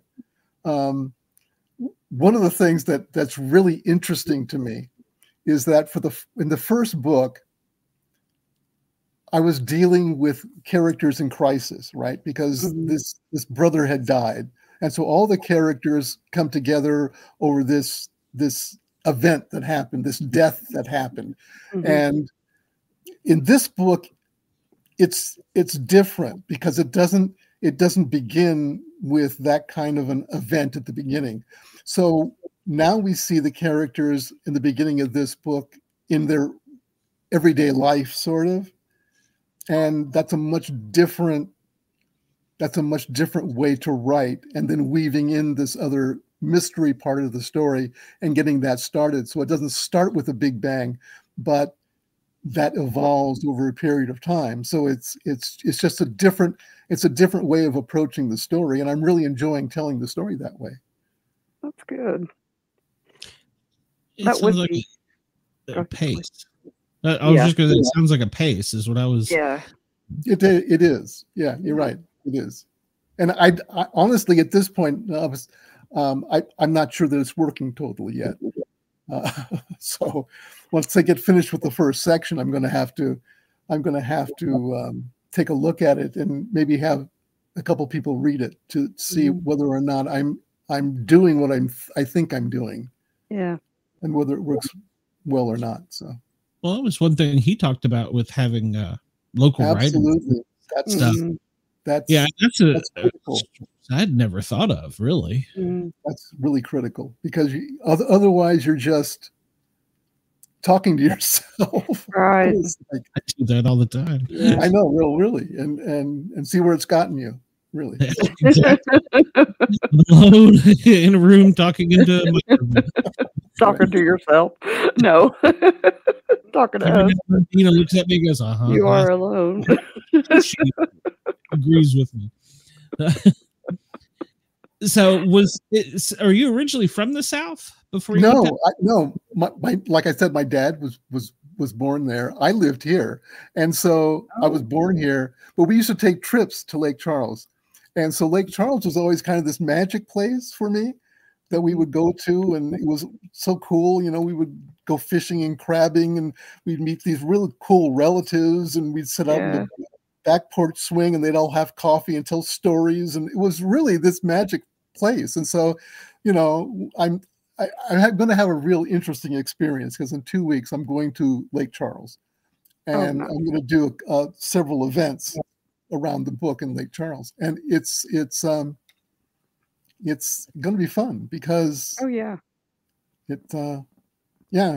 be fun because I have a lot of relatives there. I have a lot of cousins that are there, and my son and I were there this last summer. I was going to ask if you traveled there for any of the writing of the book. No, I didn't. Not for any of the writing of the book. I've done a lot of research going to New Orleans and to Lake Charles for the second book, but the first book was really just Googling stuff and finding out information about the city because it's set there, and I wanted it to be authentic setting there, right? So I wanted to talk about things that were actually present. So it was fun. I'm almost a Southerner, and to me, from what parts of the book I read, you nailed the Southern history, the Southern feeling, grit to it. So. Well, I really hope so.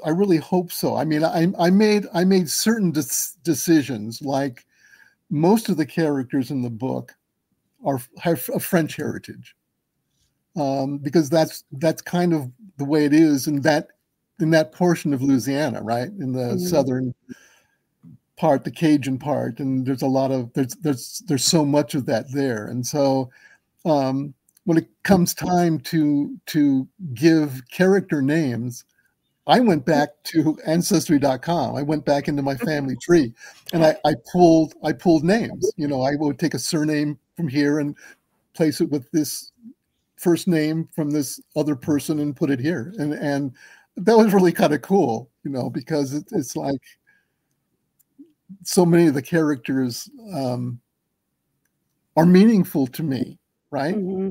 Yeah. I mean, and you find out some really interesting things. Like I'm actually related. Jean Lafitte is actually an uncle of mine. Oh, wow. His sister is my fifth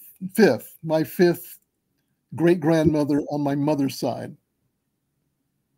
That's of the family. Wow. It's just cool. It's just like, okay, it is. Did you do a lot of the what is it? Ancestry.com? Is that one of the sites?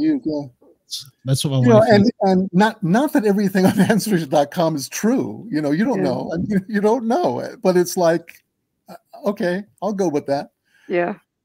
You know, so because after all, I'm writing fiction. I'm not writing fact. So yeah, that's true. That's true. But you do put a historical little. I do, and that's and but some of it is made up. Move them together pretty well. Yeah. You know, and so it's like some of the Jean Lafitte stuff is true. Some of this, and some of it's not, right? Mm-hmm. But well, that's what. But it was fun. It was tells, you know. It was really neat to to kind of create that world. Mm-hmm. And it was good.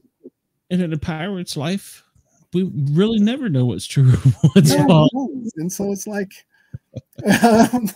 I was funny. I was writing it, and I was in the second section, and I sent it to somebody to read, and she liked really the first section a lot, and she was liking the second section, and then she said, you know, she looked up Jean Lafitte, and it was like, well, he wasn't a very nice man. He was a pirate. Well, he's a pirate, for crying out loud.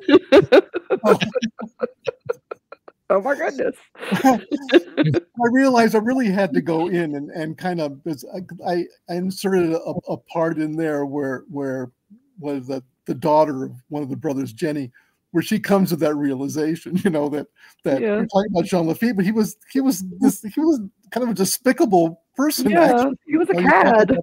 As being kind of a heroic, and I don't know how much people really think about Jean Lafitte, but you know, historically, the whole Battle of New Orleans, War of 1812, where he's kind of had a heroic figure in that situation. You know, we kind of think about him historically as that, as opposed to a pirate. You know, it's like he's kind of a Rhett Butler type. Well, you know what, but part of the problem is that I kind of wrote him that way, and you know, so yeah, he's kind of a figment of my imagination, really. There you go. It's like, well, as you said, at the end of the day, you have to be happy with it. So I do. Absolutely. Absolutely. Like I said, what little bit I've gotten into it, you nailed the grittiness, and I mean, mosquito bites weren't there, but yeah. No, that's true. And food. I'm telling you. I mean, I did a lot about food. I did, because it's one of the great memories of going to Lake Charles was eating. Yes. And they talk about food all the time. It's where like we spend most of our time. It's like any conversation you have with anybody, you know, within 10 minutes, it's going to go to food. Yeah. It's just going to. And it's like, well, it's a way of life. The kitchen table was like, it is. It absolutely. So much of my, not so much, I guess, but I write a lot in the kitchen, right? With the characters in the kitchen, because that's where the kitchen and the back porch on the swing, you know, those are my greatest memories of being a kid and being there, you know, because that's where the adults hung out, you know, and that's true. And for sweet tea. Yep. You have the sweet. That's it. We sat on the front porch because we'd wave at everybody that everybody drove by, throw their hand up, and then you go throw their hand up at you. That's right. You either had a swing or a glider. That's right. Oh God, I forgot the swing on the back porch. My grandfather, when I was little, my grandfather worked for the parish, the county, right? They call them parishes in Louisiana. Yeah. And he was the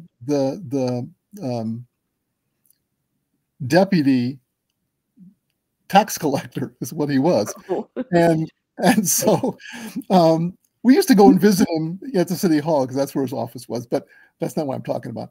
Every morning when he would get up, he would be the first one up, and he would go in and he would make a pot of coffee, French drip, where you pour the water over the grounds, and he would come. My brother and I were sharing a sofa bed that was in the living room, and he would come and he would wake us up, and the three of us would go out on the back porch, sit on the swing, and he would make cafe au lait for us. Yum! Yeah, and that was such a great memory, and it was that kind of a feel that I really wanted to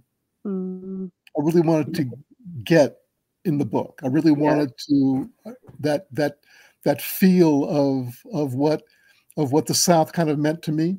Yeah. And I think I was successful for me anyway. I like that part of it a lot. It sounds good. Sounds great. I haven't read it yet. Well, I hope you do. And if you do, write a review, please. I would love to. I will. I just got a new review today. I hadn't had one for like 6 months, and one appeared on Amazon today. And it was like, okay, cool. Yeah, my grandfather grew up in Mississippi, in Bogachita. I don't know if you know where that is, but his sister, my great aunt, married a man who is Cajun, and I just love to go down there and hear and spend time with them and hear him talk. I just love the way he spoke. And it is. Oh, I love to hear him talk. Right. He was they talk about the South north of the I-10 and south of the I-10. Yeah. And it really is true that there is a real difference, particularly in Louisiana. I don't know that much about Mississippi, but in Louisiana, there's such a difference because south of the I-10 is really Cajun country, right? Yeah. And north of the I-10 is just kind of typical South. There's not that much different between Georgia and Alabama, and true. But south of the I-10 is where you really get a lot of the texture, the feeling, the real neat stuff, I think. Yeah. My great grandfather, he lived in Baton Rouge with his second wife, and I don't know. I remember visiting them there, but I'm sure we did. I just don't remember it. And we used to come down to Knoxville from. I'm sure you heard me say I grew up in the Northern Virginia, D.C. area, and Knoxville was the South for me. Yeah. So, and then we go to the lake and see the mountains and stuff like that. So, and I think that's kind of like what memory it brought back to me was that of childhood and that of remembering the things of the South. And like Dina said, Knoxville is the South too. Yeah, well, it was even much more as a youngster to me because my high school spoke 13 different languages. So absolutely, that's true. Yeah, that's crazy. That's right. It was nice, and even though we had not far away from DC, we had mountains and things. The Front Royal, the Luray Mountains, that stuff. Tennessee was always like a getaway, and so that's what the book brought me to. Right. So, right. But the food is also kind of good too. So heck yeah, biscuits and gravy. It is. That's like I went on a job interview down in it was Louisiana. Where was it? It was way down there. It was south of I-10, and I remember they had crawfish on everything. I had crawfish. Oh man, crawfish. Absolutely. A place this last summer.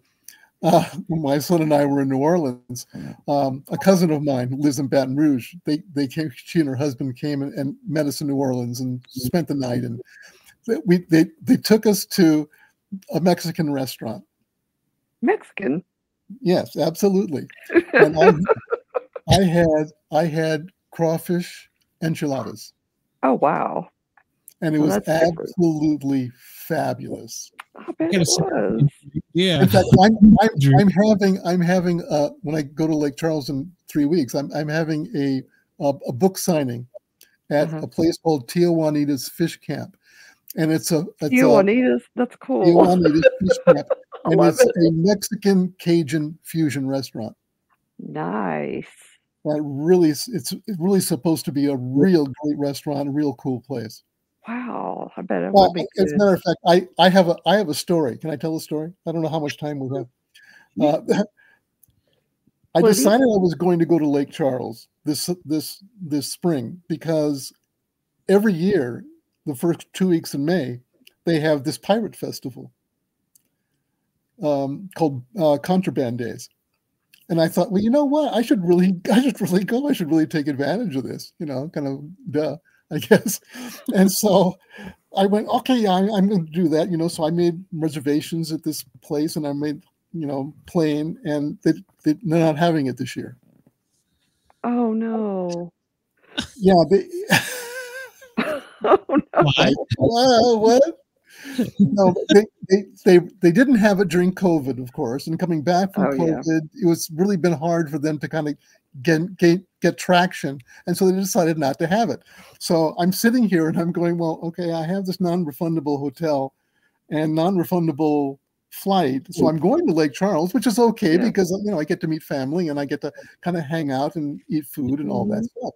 And I didn't know what to do until I realized part of what I'd done. I have a Facebook page, that's Jolly Roger Facebook page, and one of the things that I did was the page joined pirate groups. There's all these pirate groups in the country, right? Yeah. And so I joined a lot of groups, and so I sent out. I posted in there that I was going to go to this thing, and they're not having it this year. If anybody has any ideas, let me know. And I got a message back from somebody, this woman who runs this pirate group right outside of Lake Charles. Sulphur is where she lives, and she said she used to run the festival in the past. Before COVID, she ran it. And so she said, if you want, I can see what I can do to set stuff up. So she's the one who organized this book signing at Tijuanitas. So I'm going to have pirates there, and that's going to be this cool thing. How fun. It really is. It's amazing. That's all. Please pick. I want to see that. That's going to be cool. Yeah, take some pictures and post them on your absolutely. It's really going to be cool. Really, and then and I'm gonna talk at I'm gonna have a thing at the local library there, the downtown Lake Charles. I'm gonna be there, and I don't know what because again I have to pretend like I'm a real author. And yeah, you could do that. Fine job, Tom. Okay, I'll do an hour and a half on the art of the novel. That's kind of just talk like you have here. You did good. No, you did very well. By the way, I have to say this. Sure. I know you don't think, Dina, that you have issues with Stephen King. I think Stephen King is an amazing writer, and it's his book that you guys talked about on writing. It's an absolutely fabulous book. And what's so interesting to me about this book is that you get this insight into Stephen King about. Because it's so easy to dismiss a writer like Stephen King as not being an author, right? It's like no. I love his writing. I just don't like. I know that's what you said. Yeah. I understand that, but it's like he understands the craft of writing so well.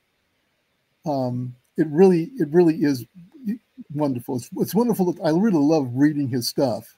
I don't know if you've ever read It. Oh yes. It. To me is one of his best books. The way he writes kids is just amazing to me. He really is really fabulous. Yeah, he is really he is fabulous, a fabulous writer, like I said. And it's just, I think the things.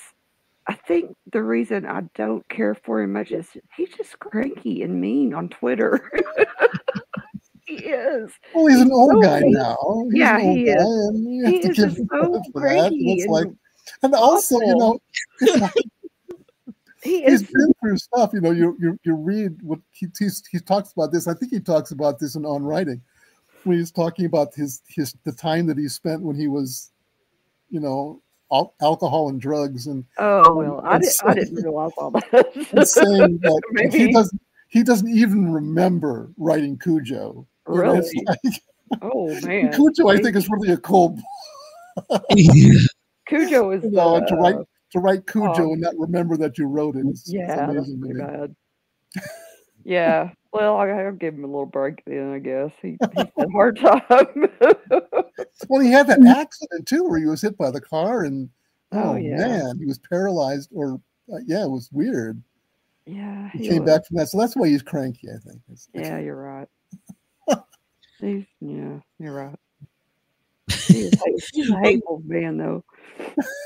You know, one of the things I think about is I'm more into thinking about like athletes and stuff, and sometimes I wish, get on the field, do your thing, shut up, I don't care. You know, that's kind of the way I think about it. Sometimes it's great to see them play, but then when they come off of there and they open their mouth and you realize, then you go, right, absolutely. Yeah, you wouldn't think somebody would just like say, he's just so, that author, he's just so mean. Don't he just shut up and write? Yeah. That's right. Let's see. Let's see if I can get you to cry. No. If he wants to come on debate you, Dina, I would love that. So I might actually get 3 viewers. Stephen King. So. Hell no. Just no. Maybe 4 viewers tops. So no.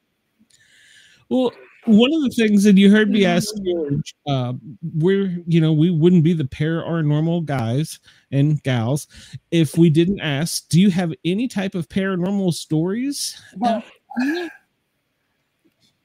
it's hard. I don't really, except for this. And he talked about his grandfather. Mm-hmm. I have 2 stories that I can tell that really have to do with my grandmother and grandfather, although they're not exactly paranormal. When I used to spend the night, you go, they lived in Los Angeles, and there would be occasionally where I would go and stay with them for a while, right? And I would go into this, they had a spare bedroom, and that's where I would sleep. Well, it was like 10 years after that happened, I was talking to my uncle, and he said, well, that's the haunted room. Oh, no. Because he said, that he had experiences in that room where he woke up in the middle of the night and saw this figure standing at the foot of the bed. And, he'd have the covers ripped from him. And I went, well, that's where Grandma put me. I spent the night in that room. It kind of put my relationship with Grandma in a totally different realm at that point. But the other story is this. It's sadder, right? Because it was when my grandfather died. And at the time they were living out in the desert. And so we went, my mother and father and I and uncle drove to my grandmother, and we picked her up and we brought her back home with us because this is where the funeral was going to be. And so we get back to the house, and it's in the middle of the night, and all of a sudden there's this wailing woo, woo, woo sound coming, and I like wake up to this. So it's like, what the heck is going on here? And it was my grandmother who was in the room next door to me, and she was having this nightmare. Oh no! She was doing this wailing, and it was like, okay, well, that's it. Those are my 2. You just thought something was going to get you. I did. I just thought, well, this is it. Well, Grandpa's coming to get me. Remembered you from the haunted room. Yeah. So yeah. I'm gonna say, are you sure you were a good child? Exactly. Well, let's see now. Wow. That's funny. So when does your book tour of Louisiana? I'm going to be there. I'm going on the 8th of May, and so I'm doing Tijuanitas on the 9th, and I'm doing the library on the 10th, the afternoon of the 10th, and then I've got the rest of the weekend that I don't have anything yet, but I could just hang out and eat with cousins. So You should do that. I might do that. Should. Well, it's a beautiful area too, so Yeah, It is. just don't go get any dips with the alligators down there. No, I Yeah. don't think so. I don't think so. Do they have the problems there like they do in Florida with the snakes, the big, huge snakes? You know what? I'm sure out in the bayou they do, but I haven't spent that much time in there, but I've seen no snakes. Yeah. Let's hope we keep it that way. Now, the only reason I thought of that is I saw a video where a guy went out into the Florida Everglades and he was hunting these snakes. And I was like, I didn't realize they got that big. You know, Down in- and these are called crazy people. But my dad would talk about water moccasins out in the, when he would be out fishing in the bayou and the lakes and the. So yeah, Well, hopefully there are definitely critters that you have to be careful of. Oh yeah. maybe Bigfoot down there. So never know. Never know. You don't. I think down there it might be swamp ape. It might be Swamp Thing. Speaking Swamp of Thing. comic books, Yeah. I never got around to ask you. Are you a comic book I aficionado? really am not, but my son is, and he's kind of gotten me involved in comic books and stuff. So You sure he's not dragging you down a bad road here? no, I don't think so. He's Where grandma left you. So. Yeah. She hung me out to dry.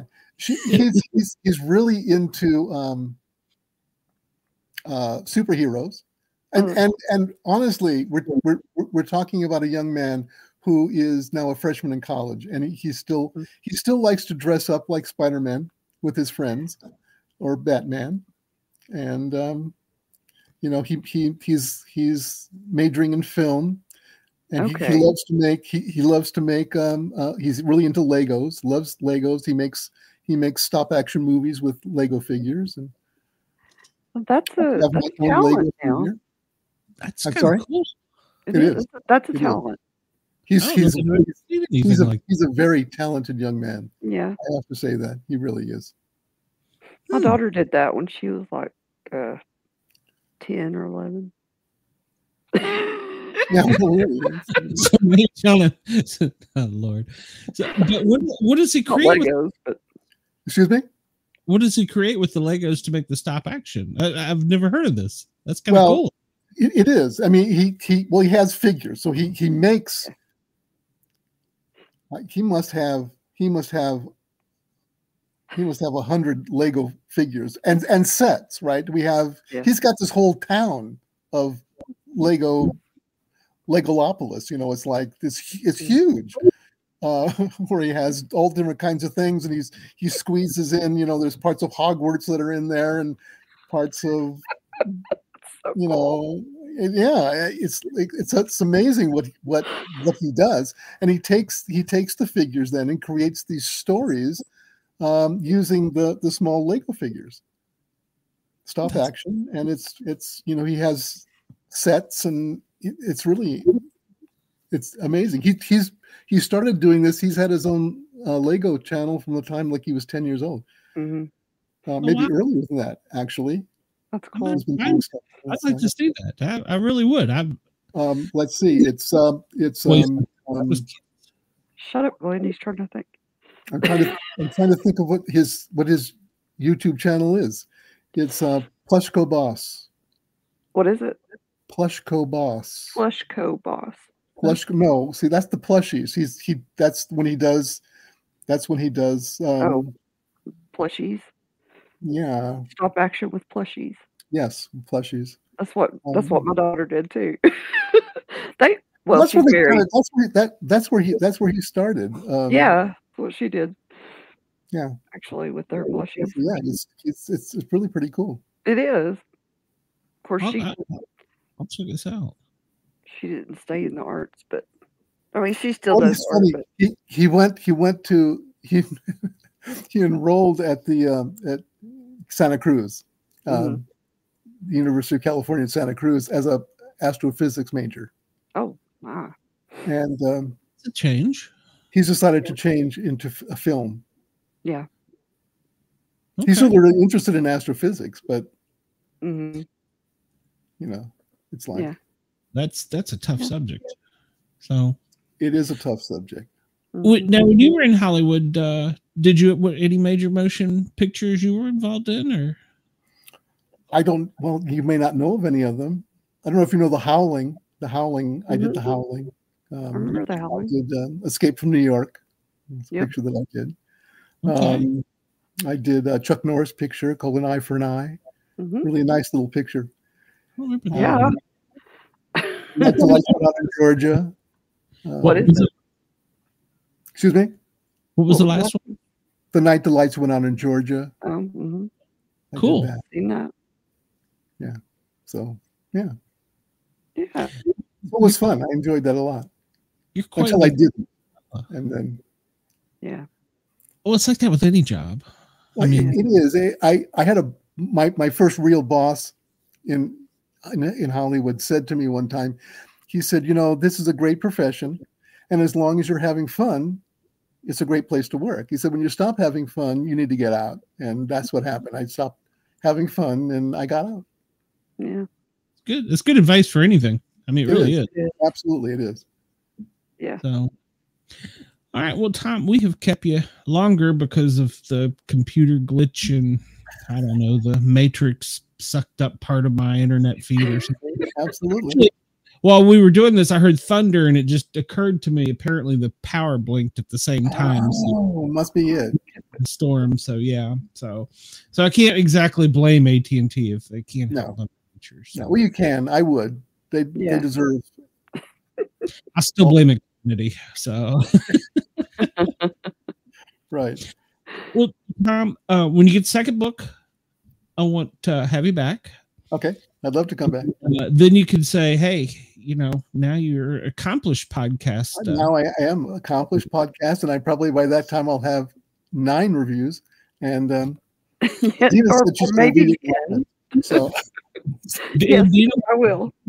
She's the reader, so I'm more the comic book guy, but I do try and read some, not as much as I should. But yeah, I definitely want to have you back. I'm definitely with the food, so I'm going to be checking out your page. Yeah. Okay. Yeah. As soon as you said that, talking about putting the two together, I remembered eating at a place down. I think it was a little Florida town, and they made alligator tacos. Alligator tacos. When I thought, was this horrible? I don't like the biggest problem I have with alligator is that it's green.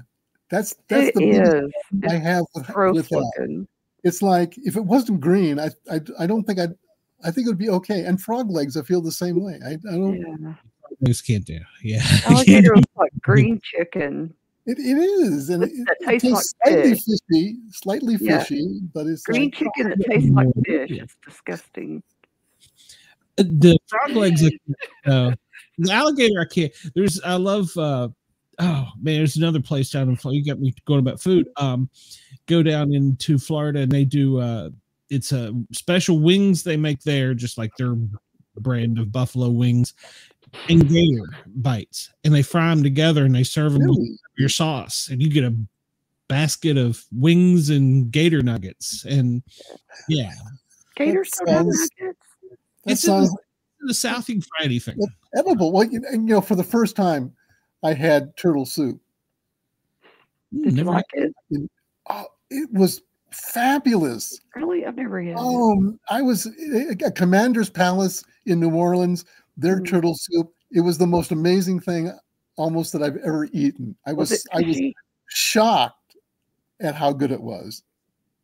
That something called turtle soup could be so good. Oh, did it taste fishy at all? No, Really? no, not at all. It had a wonderful, wonderful taste. Just incredible. It was, so I say, you should definitely field trip New Orleans Commander's Palace turtle soup. I have to do that sometime. And tell them Tom sent you. I will. I'll say Tom sent me. You're going to be world famous by then. So that's right. All right, Tom. Have a good evening. Thank you. I will. You too. Thank you for coming on. So thank you for having me. We are glad to have you. I had a great time. I really did, and I can't wait to finish the book. So, Tom, tell your son he needs to come on and do our show too. How about that? Okay, I will. Yeah. All right. Cool. Yes, I will. Have a good night. Tell me. Okay. One guy didn't know what the heck it was. Talk to you soon, Tom. Bye. Bye. That was great. I was freaked out about the storm, or not the storm, the internet, but it was a storm. Yeah. I guess but yeah. I didn't know it was supposed to storm, but I've been kind of. I didn't even hear any lightning here. You're a couple miles away from me. Yeah, so. No kid. Yeah. But I'm glad to know that it wasn't something else, because I was freaking out. I was like, and I noticed that there was still some popping occasionally, but not a little bit, but not near as much. No, and we're 211 over, or 211, so we've went well past where it would normally start. So yeah. And tomorrow I get some other part that my son ordered that makes me go 1,000 times faster. So I go from 1G to 2G. That's good. So it's supposed to even be getting better. In fact, it's probably going to be so well. My son told me you'll probably have to upgrade your computer soon. And I'm like, I just bought the thing. Yeah. Is what it is. Dina, you got anything coming up in the near future? Misfits this Saturday. That's right. And we're talking about phobias. Are we? Yeah, I think that's what she wrote up. Me? No, Cheyenne. Sure. We were talking about phobias, about what your biggest phobia is. We already had that show. Well, yeah, but I think she's found some like weird phobias. So yeah, I haven't seen anything on it. Where was it at in the chat? Yeah, it was in the chat. Let's see. So next week we have a shaman, the self-proclaimed crazy Jamon, the shaman. And then after that, we have, finally, Joseph Sewell. I wondered what it was coming up on him, because I've been reading his book some. Joseph is going to be the second guest, a decorated combat veteran. So it's going to be an interesting combination, a shaman and a combat veteran. So nice. And then Friday, this Friday, tomorrow, no, day after tomorrow. I don't even know what day of the week it is. We have the Grinning Guardian Gang. We have an author that is a retired Chicago PD investigator, now turned crime novelist. So I'm looking forward to that as well. So good. Tune in for that. You get his name is Mike Hammond. Is that correct? Let me make sure I'm telling you the right day. You might have read some of his book, because I know you like that type of stuff. I think it's Mike Hammond. Yes, Mike Hammond. So.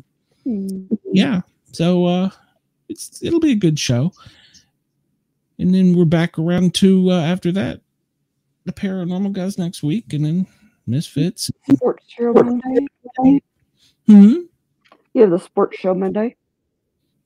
Oh yeah, thank you for reminding me. Jeff would be messaging me, asking me why I didn't mention it. Yes, we have the Lip Men on the UFO. The second episode coming up next Monday night, so which is kind of interesting, because I know about football, but I didn't know about the UFL. I mean, I knew about them, but I didn't know they get some different rules. So I actually get some that are kind of like the big boys ought to adopt, that make the game much more interesting. So it's kind of like a cross between I don't want to say minor league football and the NCAA, but yeah, it's us. Well, I'm still an SEC guy, you know. So Yeah. it's hard to get them from me. Yeah, it's difficult to move away from it, I think. Yeah, well, once you've watched the college sports for so long, so it's really, it's even jaded me on NFL. Really, what I did used to have more favorite teams in the NFL. Now, because of watching college sports more, I have favorite players more so. So unless they go to the Cowboys, then I just hate them. So they're dead to me. Unless they go play for the Cowboys, then they're dead to me. So. Oh gosh, you're crazy. Not a Dallas Cowboys fan. Ladies and gentlemen, we will see you again next week. Same time, same place.